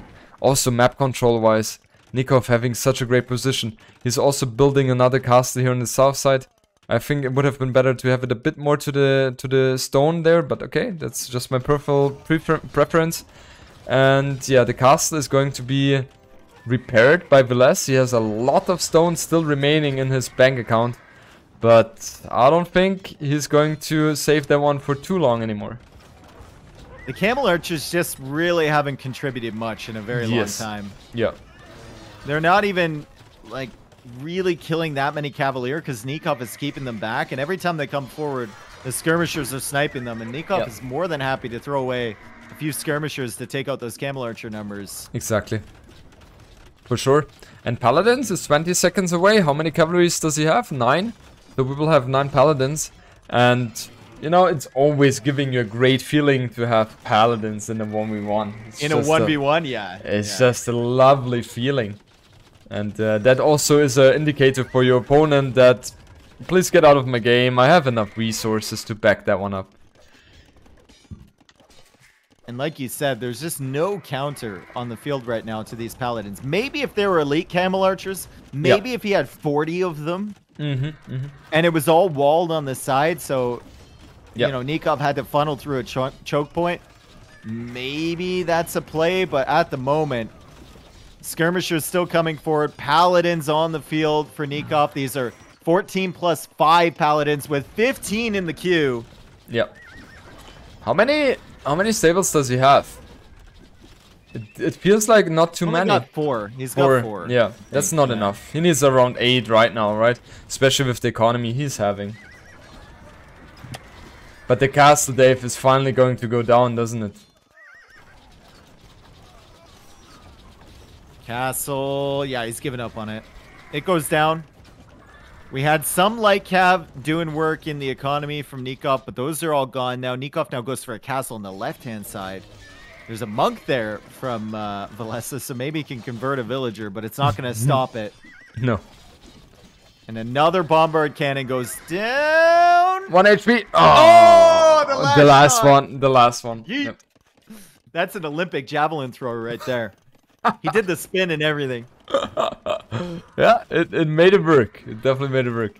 And man, it's so crazy when you have Camel Archer or in general ranged units in the castle, how strong the castle is. I was thinking he should have done that maybe earlier when the skirms were coming in instead of losing them. But he does tap out. Yeah. And Nicov takes the victory. Yep. And this is Jordan's Medieval Brawl #1 champion. Right here is Nicov. Nicov made it work. And I casted all the series from him. So, you know, it felt like I had a good idea who's going to be winning today. No, it's just crazy stuff. Hallelujah. I'm so drained right now. So drained. Dave, thank you so much for being part of the cast. Yeah, man. I'm actually really excited for these going forward. I think it's a really cool idea to have something, you know, for standard every week. And for sure. Congrats to Nicov. Yes. Who did he beat today? Who did he go through? First, Mr. Yo, 2-1. What? Yep. And then Vinchester. And then Vinchester. And then Villese? Yeah. So that's actually kind of nuts, dude. That's absolutely nuts. Yes. Like phenomenal tournament by him. Great stuff. Wow. Okay. Well, Jordan, it was a pleasure as always. Dave, congratulations and well done on the tournament. Thank you so much, Dave. See more. Jordan. Nicov, man, congratulations on this. What the fuck? Amazing performance by you. Thank you so much. It was a rough bracket, I have to say. You had a knockout like everyone. Yeah, I think you played against the strongest players there you can ask for. Like at the beginning, US seed 1 against Mr. Yo seed 8. How did you feel going into that one? I feel a little weird, right? Especially because Mr. Yo didn't rank me top 10, so I'm still resentful about that. It was top 15. I asked him why, and he said that he forgot about me. I'm like, you're friends for 8 years already. Well, I think the fact that you kicked him out is the best answer you can show. It felt good, yes. Yeah, it was every set you had was very close, right? Everything going to the decided match. Yeah, everything 2-1, 2-1, and 3-2. Nice. I think I got really lucky this last set because I think Villese misplayed the seals. I think he won the Indians in this map with all the fish, right? Yeah, instead of the first game. I think it was a mistake from his side. Yeah, for sure.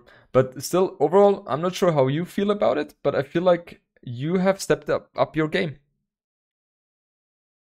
I think there are some things I'm doing much better than before. Yeah. And there are some games that I don't research Horse Scholar for 50 minutes, like the other game. Yeah, but, it's seldom. More things better than worse, I think. Yeah. I just need to keep working on the mistakes I keep doing. Yeah, for sure. I feel like ever since Deep Waters League, it feels like you're just playing better. You're taking more care about the economy upgrades as well, and overall the other things you're doing in your game. I mean, you have always been exceptional in those things, right? And now you're just displaying that, right? And it was just lovely to see. I'm really happy with my level today, and I'm usually very hard on myself when I feel I didn't do something good.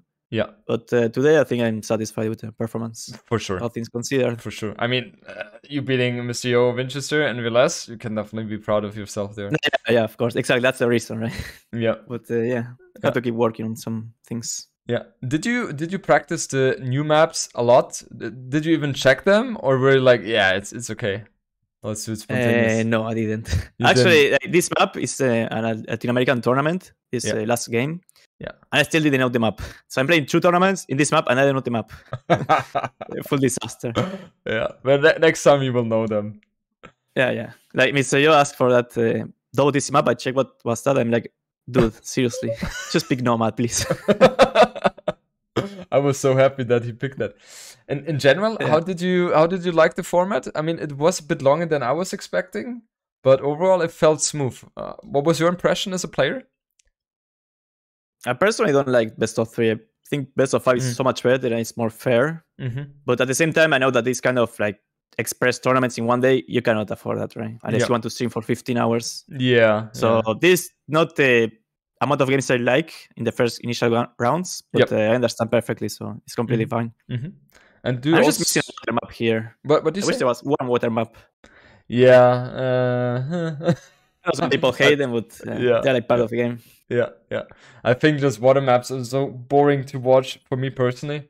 That's why I don't really want to have them. But I understand because your water skills are one of the best we have in the game, so I understand why you want them. Yeah, I want another home map. I actually had to this map, no. This other map, no. It was picking the map I didn't want to play the least. Yeah. I know.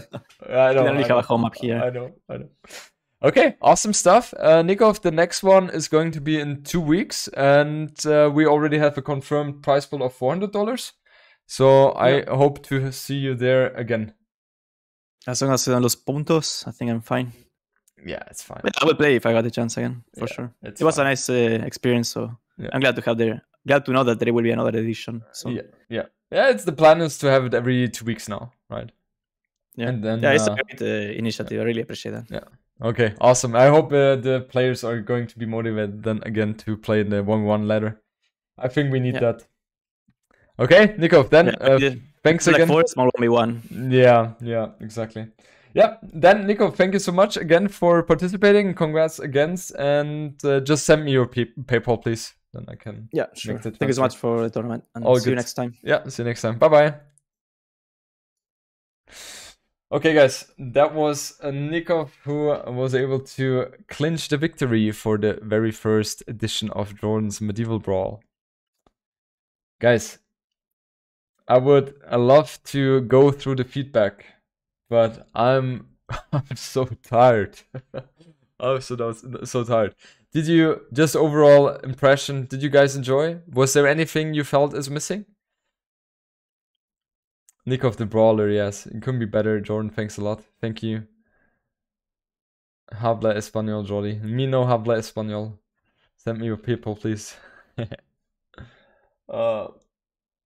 You guys, you enjoyed. You need Mamp energy. Yeah, you know, I'm waking up a bit earlier than most of the people here.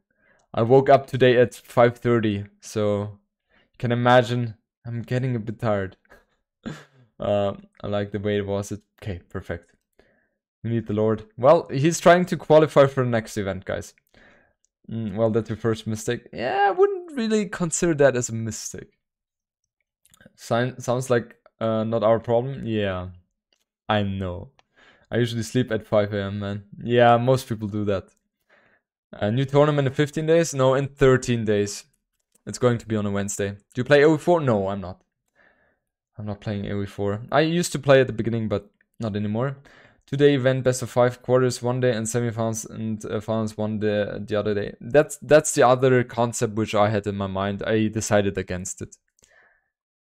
Wednesday, why not Thursday, please? Yeah, I haven't really fully committed yet on the decision, but it's most likely going to be Wednesday, Snake. Most likely going to be Wednesday. That way you also have the least collision with other events, I suppose. Nico, thank you so much for the raid. And congrats once again. Hola people. ¿Cómo está? I'm sure you guys are very, very proud of your Nicov there. Clinching the victory. Great stuff. Really. Really high level play.